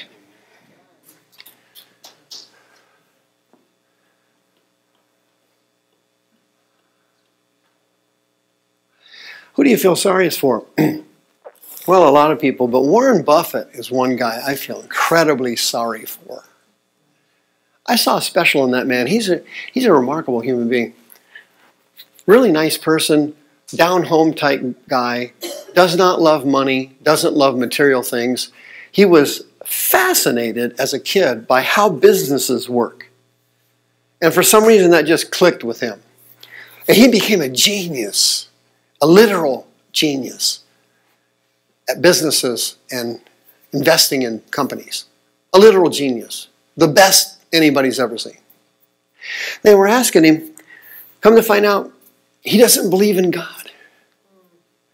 And now he's giving all of his money away. Because they said to him, to the guy interviewing him, it ain't doing me any good. He's old now. What good's money? Isn't that amazing? A guy without the Holy Ghost has kind of a perspective that most Christians don't have. The poor guy is dropping dead here in a year or two, and he'll stand before God and end up in hell when he gave billions away. And by Christian standards, he would be a fantastic Christian with a great reward in heaven, and here the guy is going to die and go to hell. What a story Warren Buffett is, in my opinion. Warren Buffett. He acts more like a Christian than Christians do.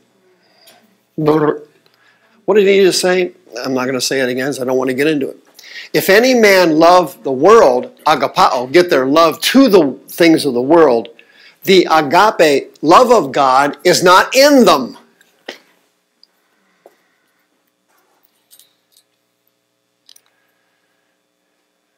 Why? They don't have any imagination for the things of God. Their imagination is on the things of the world. I know, I used to do that. That's all I thought about. How do I get my business growing? How do I make more money? How do I pick up some more accounts? What do I need to do? Blah, blah, blah. I lived for years like that. Fool. Thank God my daughter Tracy came along. I had as the alcoholics say, a moment of clarity. I was wasting my life chasing skirts and chasing money. I was crazy. I had that thing going off in my head. I was living in sin. I was blinded. Now, my imagination is not success, money. I have a different imagination now. I can see them. All getting healed. All getting delivered. Hundreds at a service. I see them. You say, well, that doesn't look like it's going to happen. What looks to you has nothing to do with what I see.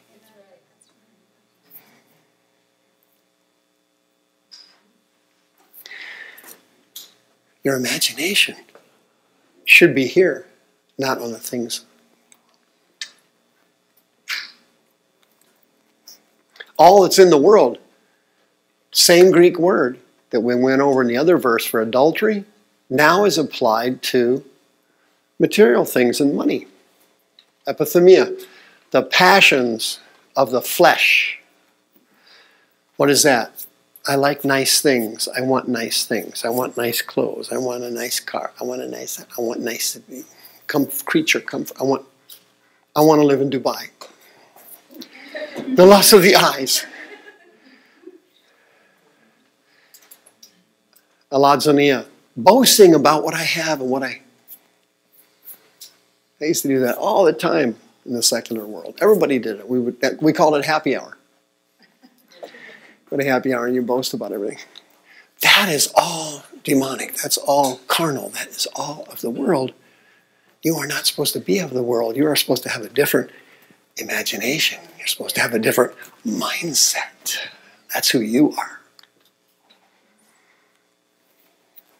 The world passes away. And the lusts, the passions of the world pass away. Parago means to pass along, like a boat. It didn't disappear, it just passed you by. The world never disappears, it just passes into another state, another condition. Passes you by.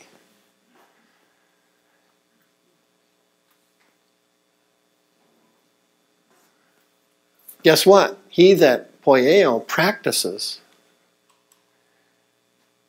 not agrees with mentally, not daydreams about. You have to do it. Whatsoever things you desire, when you pray, believe, postuo, step out on it, and it will be.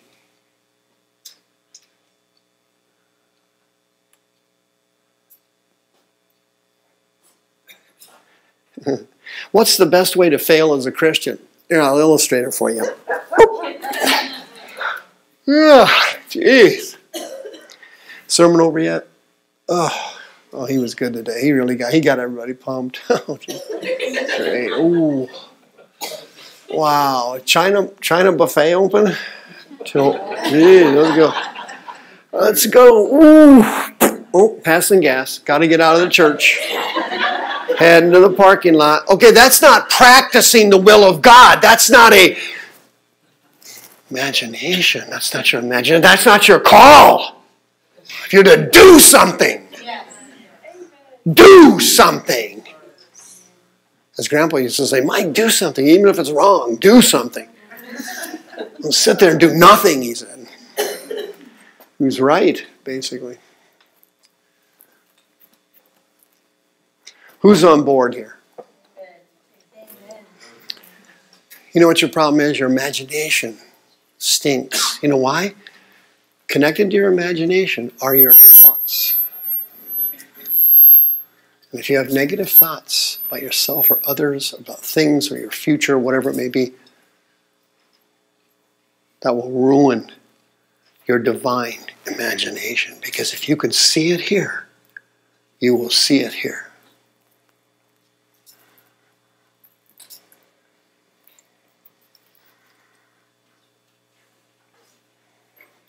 God spent chapter after chapter trying to get Moses and Joshua to expand their imagination and see these miracles before they happened.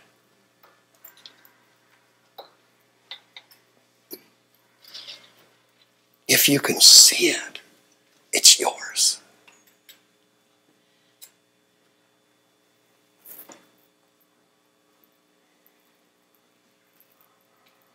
Your imagination can be your very best friend.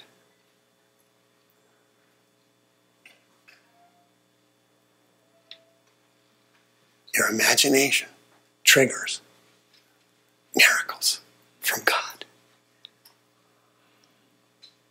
If you can see yourself healed, delivered, and in your destiny, prosperous, whatever it is you're believing for, if you can see it, you can have it. It's yours. Whatever things you desire, when you pray, believe that you receive them, and they shall be.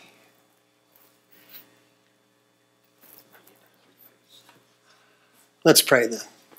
Lord,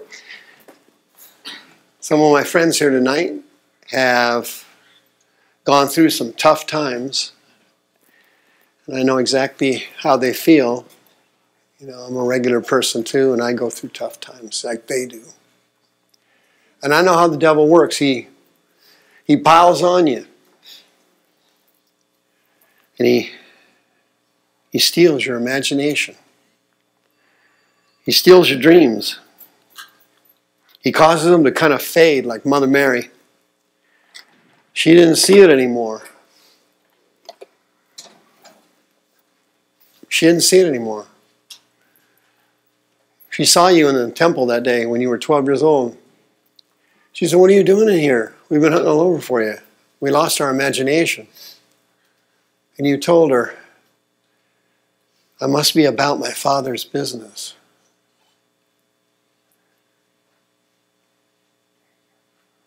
And that's what my friends must be about tonight. Father's business. And I'm praying right now, Lord, you will give my friends a new imagination. I want you to give them something for them to see. If they can just see it here, I know you'll do it here. I know you will. I'm asking you to help them. Lord, none of us can accomplish anything spiritual, anything in ministry, anything for you. None of us can. If we don't see it first and step out and see it second. All of us have got to have a godly, divine imagination. I'm asking you, people that have chronic negative thoughts and negative thinking, chronically saying and thinking negative things, I'm asking you to give them grace to repent tonight and to change so they can renew their divine imagination and receive their destiny, and they can receive what they've been called to be in Christ. Because each person in this room, I know this for absolute truth, has some call from God on their life. Every single person and every Christian has it. I'm going to ask you to heal them tonight in the name of Jesus. I'm going to ask him to heal them tonight. Amen. Now listen, you got negative thoughts and you've lost your imagination and you went through hard times and you've been discouraged. I want you to come up here so we can pray for you. I'm going to ask God to renew your imagination and give you back your God-given dreams. You had it before, and then it fizzled out on you. And the devil done to you what he done to me. He put a bunch of hard times on me. He gave me a bunch of adversity. He sent me a bunch of nagging naysayers, people that spoke negative things in my life. Yeah, he does it to everybody. Satan's an equal opportunity abuser. He hates every single person. 100%. He's far more consistent than Christians are. Far more. You can trust the devil. He will hate you. That you can be sure of. But tonight, we're going to do an end around on him.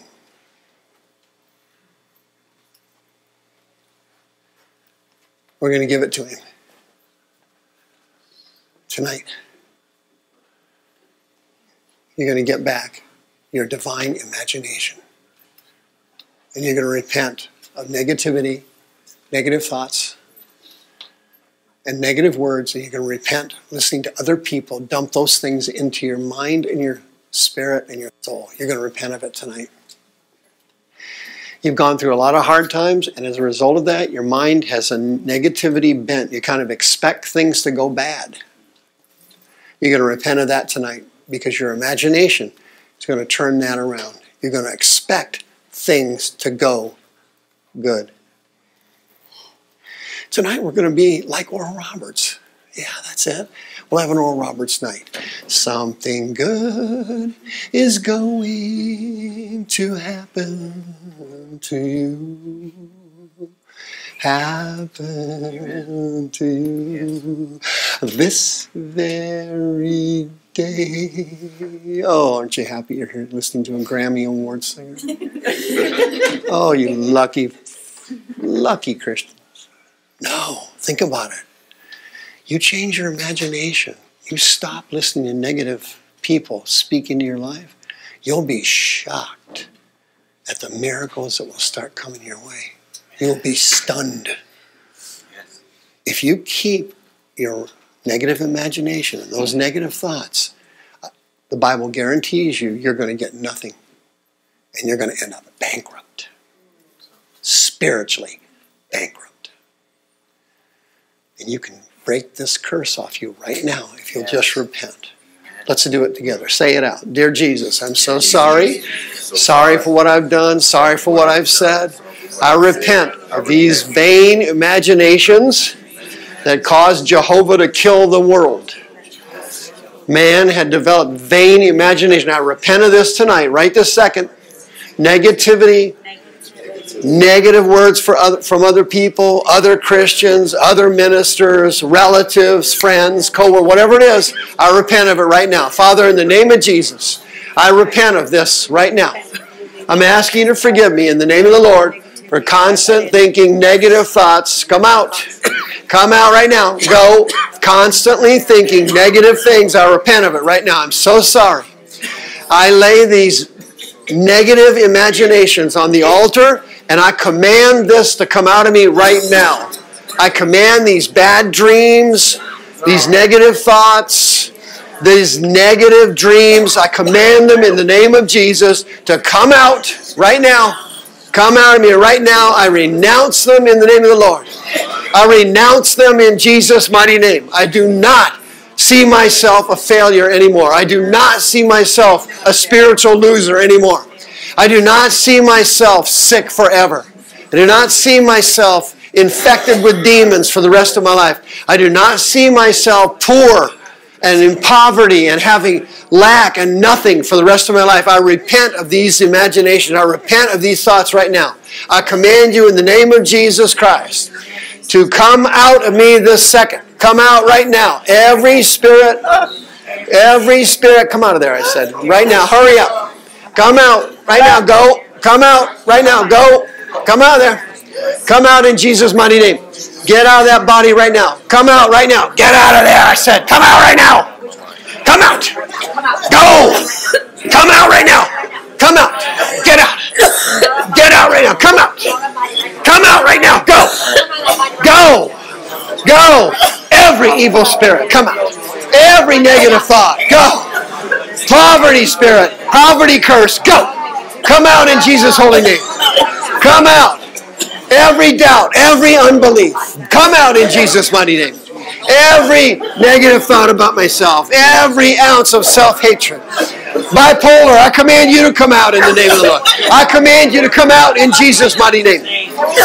Seeing myself as a failure, come out in the name of Jesus. I repent right now of seeing myself as a failure with nothing. I repent of it right now, of seeing myself a nothing and nobody. I receive back my imagination, my divine imagination. I see myself being healed. I see myself being delivered. I see myself. Come on. I see it right now. I see it in the name of Jesus. I see it and feel it in the name of Jesus. Come on. I command this thing. Negativity, come out of me right now. Curse words over my life from my mother and father, come out right now. Curse words from my spouse, come out of me in Jesus' name. I bind these negative imaginations. Come out. Thus saith the Lord. Come out. All these negative thoughts about myself, I command it to leave. I command it to come out. I command it to come out. Go. Go now. Release it now. Release it now. Poverty. Depression. Bipolar. Go. Go. Get out, buddy. Keep coughing. Come out right now. Come out of there. Every demon from his ex-wife. Every demon from... Come out. Come out. Every demon from her. Come out. Every curse word. Schizophrenia. Schizophrenia. Come out. Doubt and unbelief. Unbelief and doubt. Get out of my body right now. Come out. Come out. Get out. I'm sick of living a life of a loser. Come out of me right now. Demon of failure. Spirit of failure. Come out of me right this second. Spirit of failure. Come out of me right now. I receive the full anointing of the Holy Ghost. I receive my gift of healing in Jesus' name. Negative thoughts, come out of me right this second. Come out. Come out of there. Spirit of fear. Spirit of fear from childhood. Come out right now. Come out of me. Fear of man. Go. Being afraid of people. Being afraid of men. Come out. Come out right now. Come on, let your tears go. Come out. There it goes. Come out. Come out of there. There it is. I need the Holy Ghost on you. Go for it. Come on, the Holy Ghost on you. Take it. Come on. Come on. The Holy Ghost is here. Go for it. Go for it. The Holy Ghost is here. Anything can happen. I renounce every negative thought. Get out of the body right now. Get out of there. Every curse word she ever said to you. Go. Hey, come out. My wife's insanity. Come out in Jesus' name. Go. Go in Jesus' name. Come out. Come out. I see myself healed. I see myself healed. Go. I see myself delivered. I see myself healed. Satan, loose your hold. I see myself victorious. I see myself winning. Come out. Come out. Come out. His wife is mentally ill. Come out. Right now. I see myself completely healed. Get out of my body right now. I command you in Jesus' name. Come up out of my bed. Come out of there. Come out. Come out of there. Get out of my body right now. I see myself healed. I feel myself healed. I receive my divine imagination. I receive it back in Jesus' holy name. I receive it back right now. Go. Get kill out of there right now. Get him.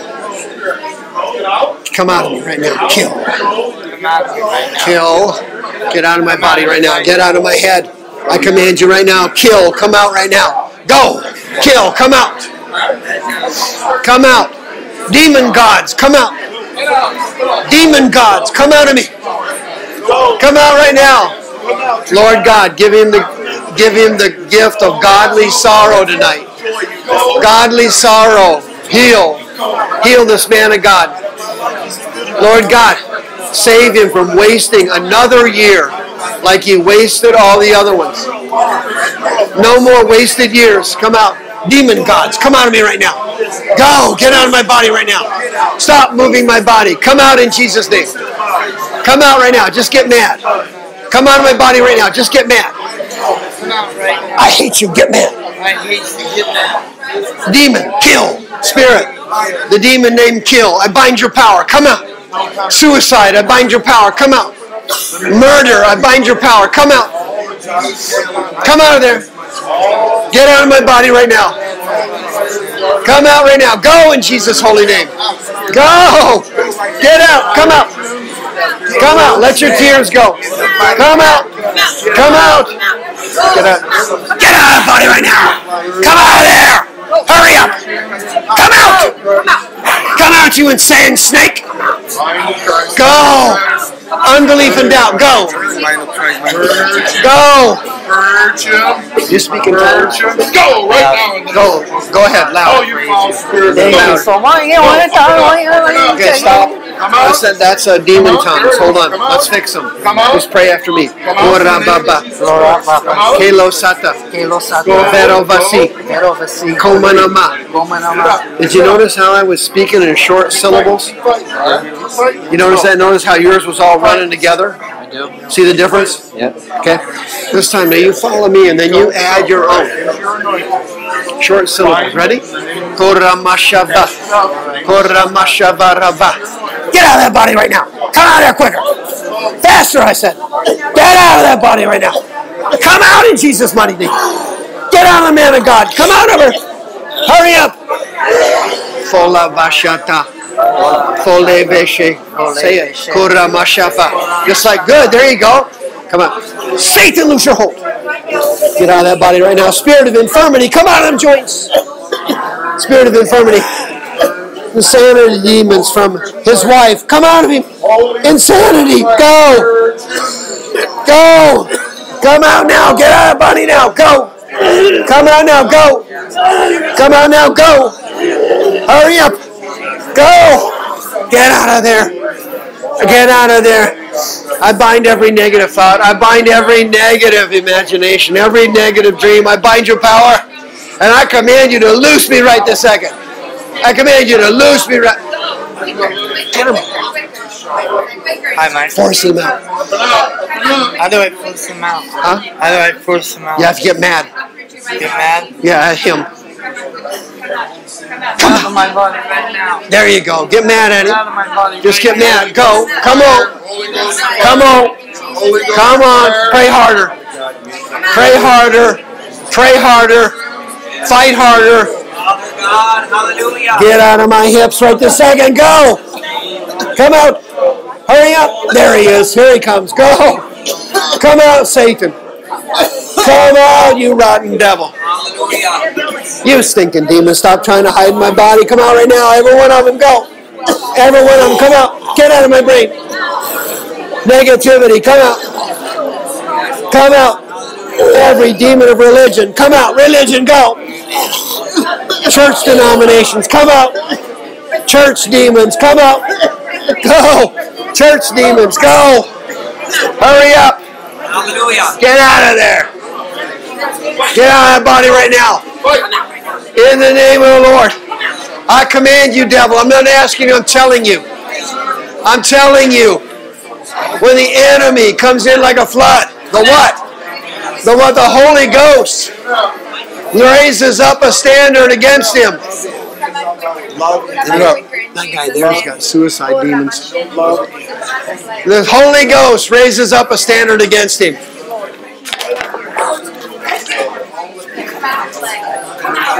Come on, you got to pray harder. Come on, you got to pray harder. I command every vain imagination to come out of my head. I command every negative dream come out of my subconscious. Get out of my head, get out of my mind, come out of my subconscious. I command you to clear and go. And go, I said. Go now. Go now. Go now. Sweet Jesus, give me back my tears and get this fear spirit out of me right now. I want this fear spirit from my childhood out. I want him out of there. Insecurity, being timid, being shy. Come out of me right now, in the name of Jesus. Come out. Weakness. Get out of the body right now. Come out right now. Hurry up. Get out quickly. Come out. Faster. Come out faster. Come out faster. Faster. Get out of that body faster. Quicker. Quicker, I said. Come on, quicker. Come on, that stomach. Come on, that stomach right now. Come out. Come out. Get out right now, I said. Satan, loose the man of God. Loose the man of God right now. Loose him. Come on. Fight your way through. Fight your way through. Come on. Come on, little brother. Fight your way out. Come on. If you can see it, you will see it. If you can see it here, you will see it there. You will never see yourself delivered if you don't see it here first. You see yourself delivered. You see yourself strong and of good courage. Be strong and of good courage. As I was with Moses, so will I be with thee. I see myself in the name of Jesus, strong and of good courage. I see myself casting out every spirit of fear, and doubt and unbelief. I command this false personality hiding in my mind, come out. I command this fake personality in my head to get out of my mind now. I command mental illness. Come on, buddy. I want you out at any cost. Come out at any cost. There he comes. There he comes. Come out. Disappointments and heartaches, go. Poverty and pain, go. Sorrow and sadness, go. Sorrow and sickness and sadness, go. Come out in Jesus' mighty name. All the sickness, all the hard years, all the pain, all the lack, all the poverty, come out in the name of Jesus. All of it, come out now. Come out now. Poverty and failure, go. I said go. You have to see this thing. It's got to be seen here first. You got to see it. To see it. Come on. You have to see it to be able to see it. Whatever you desire. When you pray, listen, deliverance is the children's bread. I tell you, just asking for what you've already been promised.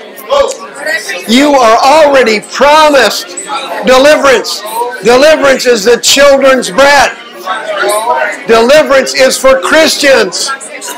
Deliverance is for Christians. You've already been promised your healing. You've already been promised it. Whatsoever things you ask for that you've already been promised, believing it will be. When you pray, step out on your faith. It's easy to do. You step out on your faith like this. Spirit, I command you by the authority of the Word of God to come out of my body. That is stepping out in your faith. I just showed you how to do it. YouTubers, put your hand on your head. Put your hand on your stomach. Put your hand on your back. Put your hand on your knees. I command you in the name of Jesus Christ, by the authority of the Word of God, get out of my body. Get out of my head. Negative, intrusive, repetitive thoughts, get out of my head. Yes, that is pistuo. That's stepping out on your faith. Do you need to repent in order to be delivered? Okay, by faith, do it. By faith, I'm going to repent. Come on. Just repent of it. How do you do that? It's so easy. You got to confess it. Just go ahead and confess it. You got poverty problems? Okay. Just confess you wasted all this money for all these years. Just confess it, okay? Let's work on poverty tonight. Are you broke? Okay. Tell the Lord you're sorry. Father, in the name of Jesus, I blew tens of thousands, in some cases hundreds of thousands of dollars. I wasted them. As the Old Testament says, I pissed them against the wall. I lost all this money for years, and I wasted it. It was all wasted. And I apologize for all the money I wasted. And I ask you to forgive me. I should have used that money for your glory. I should have been a good steward of the finances, and I failed. And so I repent of it and ask for your forgiveness in the name of Jesus. And I command this poverty curse to break off of me now. Break off of me now. I see this curse breaking off of me. And because I see it here, I will see it in my life. Because I see it here, I will see it in my finances. Because I see it here, it will be. It will be. I command this horrible curse of finances to break off me now. Break off me now. I command that demon that makes me move around to come out of me right this second. Get out of my body right now. Come out of my body right now. Go. If you can see it here, you will receive it there. That's how the gospel works. That's how it works. You got to see it here to receive it there. You can receive it. Let's go to healings. YouTubers, something's blocking your healing. It's doubt, unbelief, unforgiveness, self-hatred. I just pray for him, and he has a lot of injuries. Injuries? Like multiple injuries to his body, and he's young, and he's not getting healed, and I don't know why. Oh. Hey, you got a bunch of injuries, huh? What's the worst one? Go right back up again. Good. Right back up again. Don't matter. Pick one. Which one causes the most pain? Pick one. There you go. Different times. Different times. How about today? Go down. Good. Which one today? My hips, my body always turns. My mid back, my neck. Were you in sports or something? Gymnastics hardcore, football hardcore, 2 accidents. I have herniated disc, bulging disc, arthritis. 2 accidents, in my neck, car wrecks. accidents. My hips lock up. How'd you hurt your neck? Arthritis and arthritis. Okay. Degenerative disc stuff. Now, when you were little here, did somebody hurt you real bad when you were a kid? I didn't have a great home. What was wrong with your home? My mom got sick when I was real young. I also played Show Me Yours, I'll Show You Mine with my littler cousin when I was really young. You played what? Show Me Yours, I'll Show You Mine. Oh, doctor playing doctor. There you go, okay. With who? My little cousin. How old were you then? Under 10. Okay. But was there any perversion like that in your family? Parents, grandparents, or anything like that? Oh, yeah, my dad and his whole family was raped by his dad. Oh, Grandpa was a pervert. Yeah. Okay, what was Catholic. Grandpa's He name? was drunk. He was an alcoholic Catholic. Yes. Okay. What's the name? Don. Don. Let me add this in here. My wife's family is Methodist, and I seem to have a huge problem and block when it comes to them. Block for what? Thoughts in whether or not to cut or to stay away because they do nothing but tell me how stupid and wrong and mean and angry and just everything. Are they Catholic? They're Methodist? Methodist. And your background is Catholic? Non-denominational. Non-denominational. His name was Don? His name was Don. Okay. Now what happened was Don's demons came down. Click. Click.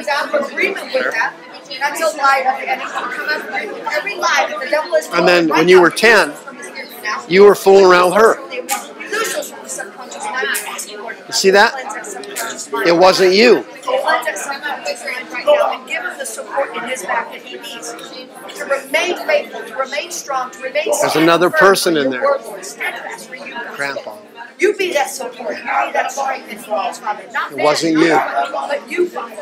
You be that support that he needs, Father, to keep him straight in the name of Jesus Christ. You thought it was you. In the name of Jesus. Amen. Amen. Oh yeah, the sensation. All right. Right now, we come right now.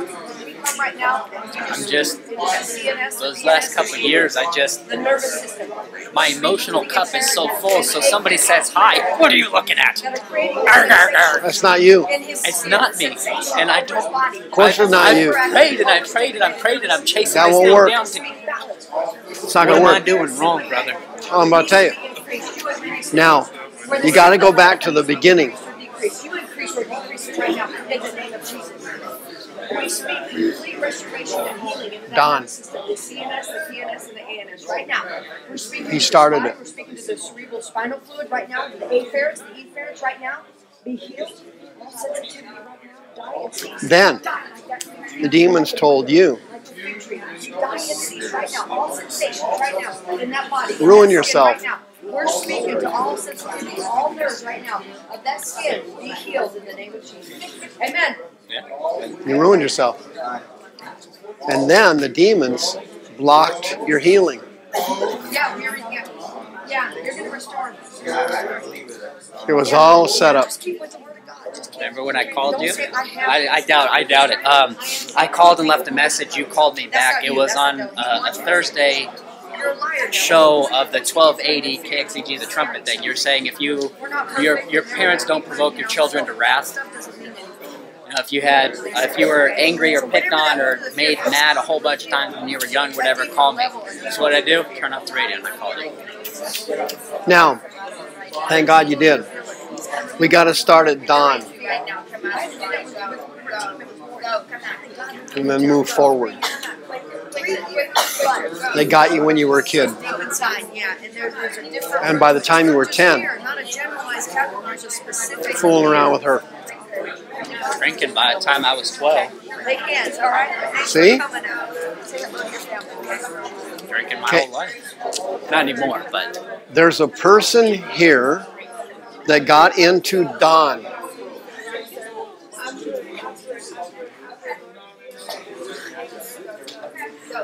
This perversion spirit got into dawn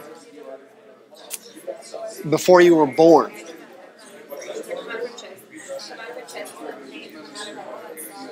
Click. Your dad. Got into him. Click. 10 years old. 12 years old. How old are you now? 31. 31 years old. None of it's you.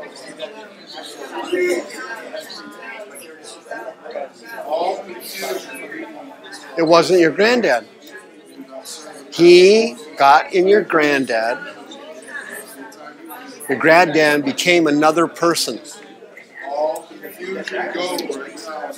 He got into your dad. Became another person. I feel my soul crying out to fight, and it's not. Yeah, because that's God trying to help you. I know. You want to do the right thing. I do. And He's touching you right now. Because you've got a good heart. That's the real you. Not this other person who's mad. That's not you. That was not you touching that girl. Father loves the real you.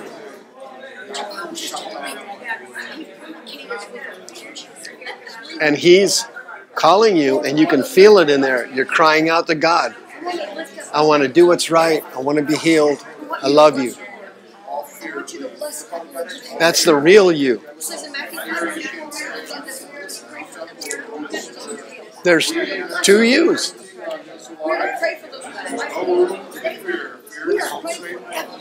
It's real. Thank you, Jesus. Raise your hand. Lord, I love you. Thank you, Jesus. I love you. I love you, Lord. Thank you for loving the real me. If my granddad was here, I'd just forgive him. If my dad was here tonight, Lord, I'd just forgive him. I just love him. I see it now. It wasn't my dad doing that. He got raped. Grandpa spread them. Unclean spirits. They got in me. And now I got a temper. But I see it now. That's not me. I love you, Lord. The real me loves you. I love you, Jesus. Thank you, Jesus. I see myself free. I see myself free. Lord, you said, behold, I give you power to tread on scorpions and serpents and over all the power of the enemy, and nothing will hurt me. I see it now. This is not me. This is a spirit hiding in my body, causing me to molest a little girl, causing me to drink, causing me to swear, causing me to rage. That is not me. That's him. Tonight, I come against him with the blood that Jesus shed. I separate him from me, my real self. I command that fake self to come out of there right now. I command you in the name of Jesus. That is not me. My relatives keep saying negative things to me. That is not my relatives. Those are demons in their head telling them to degrade me and humiliate me and reject me. I see it now.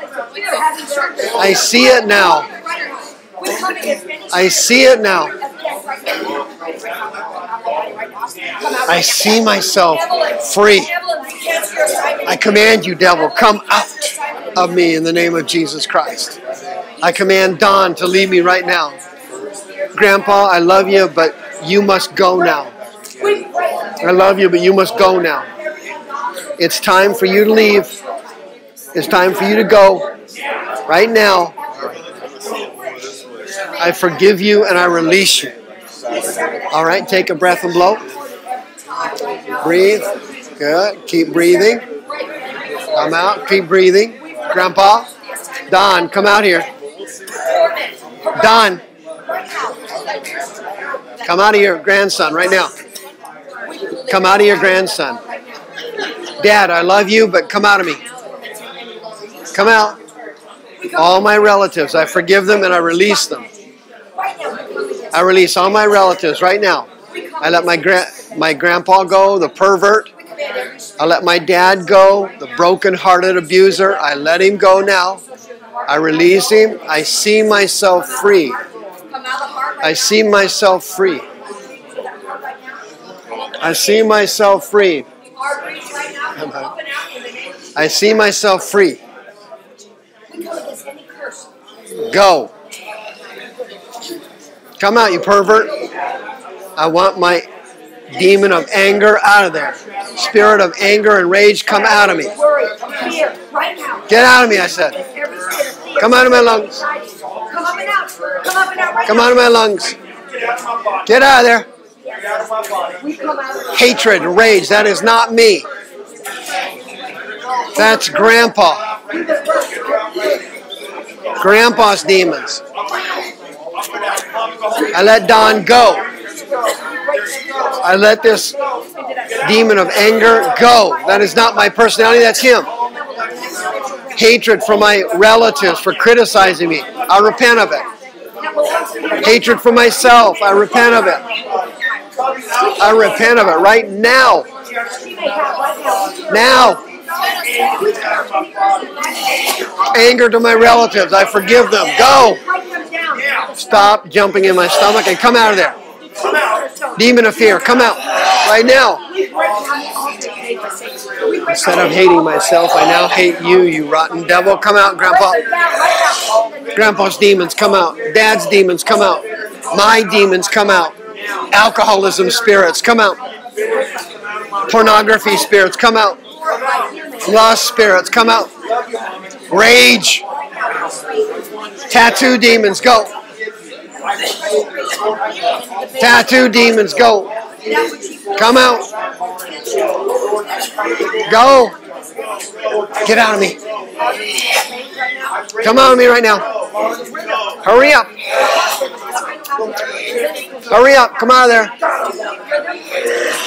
That's the guy from Tuesday, and he thinks that this guy, and he thinks all his sickness are from God to humble him and stuff. What? I couldn't get nothing out of him Tuesday. He thinks it's from God.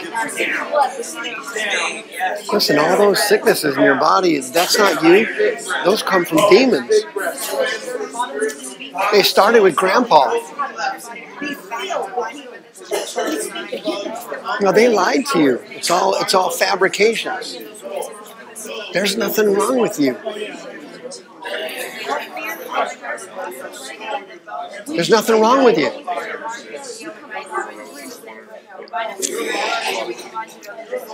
God's not punishing you for anything. He's never had a bad thought about you. Those are the devil punishing you. You're living in delusions. Hey, John, love you. You're living in delusions. They told me that I have borderline diabetes, so pray against it. Okay. Because Ginger had that. Yeah, I know. Come on. It's all tight. Huh? Tight. That's them Tight. doing it. No. They're doing it. Because they heard me telling you what was true. But they don't want to hear any truth. They panic. Listen, God doesn't punish people like this. He punished you at Calvary. Jesus took your beating.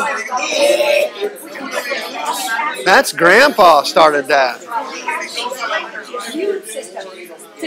You inherited it. Click, click, click. I didn't have to embrace it so well. They told you to embrace it, and then you started sinning. Of course you did. What do you expect them to do? Tell you to turn to God? You got to be kidding. Their job is to damn your soul to hell, not help you. My job's to help you. But I can't help you if you keep believing lies. There's nothing wrong with you. I'll prove it to you. Let's pretend I'm invisible right now. Whoop, I'm gone. Now, you feel your arm bent like that? And you're saying to yourself, my God, my arm's bent. I better go to the doctor. What's wrong with my arm? So you go to the doctor. The doctor can't see me either. Right? He can't see me either. But I'm bending your arm. And the doctor goes, well, I don't know what that is. Here's some muscle relaxers. We get you some physical therapy. Come back in 2 weeks.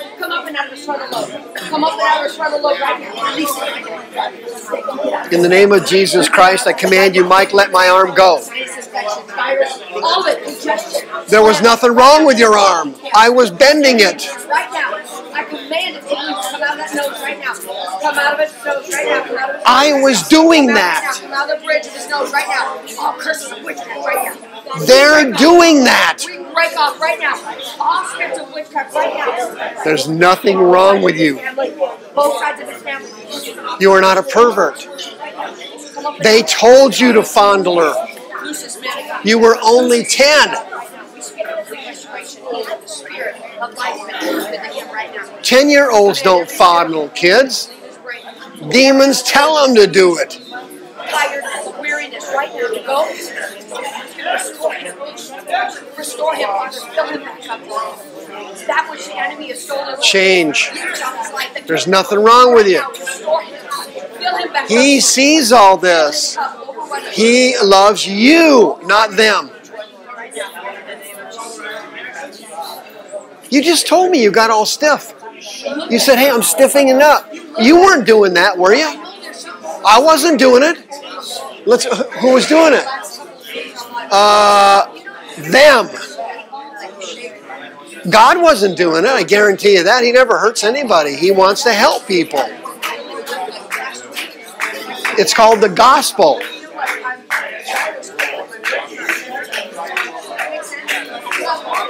God's a good God. Did you hear what you just said? He is a good guy. That's you talking now. I know it's me talking. There we go. That's them causing this. This turns against them, not your relatives. I'm going to pretend I'm your relative. You piece of... You're a loser. That wasn't her talking to you. Well, what do? You don't have any dessert. No, you do what I tell you. You do what I tell you. That was not her saying that. That was them. She's infected. You don't see that? And they're telling her, hey, if this kid gets delivered, he's going to be a killer for Christ, and we cannot let that. We have to beat this guy down. Listen, the demons see your destiny better than you do. That's why they're fighting so hard to ruin you. Brother, I preach that. If I want you knew to. how much the God loved you. The devil doesn't want that, so he does everything he can. He comes against you. When you're sitting there, he doesn't care. Why he doesn't care? Because you're not doing anything for God's kingdom. That's 100% correct. These issues are not you. They're doing it. Why are they doing it? They hate you. Duh. Why are they doing it? You sinned. You opened the door. They came in. Now you're going to throw them out.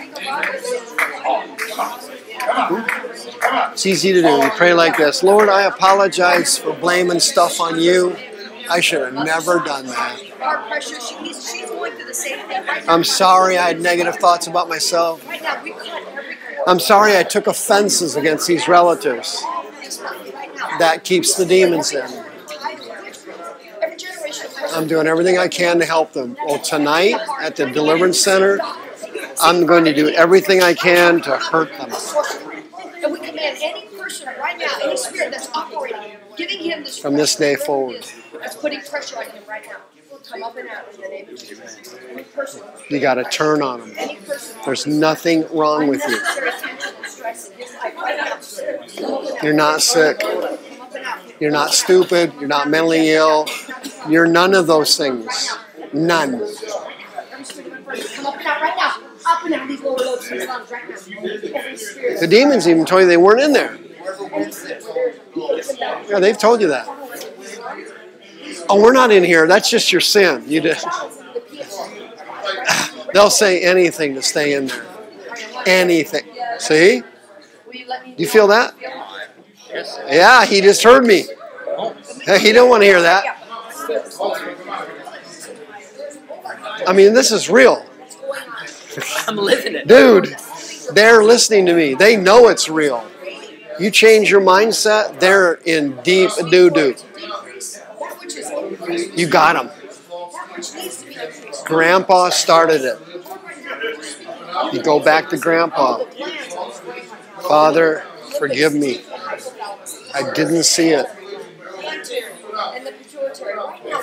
I was not a pervert at 10 years old.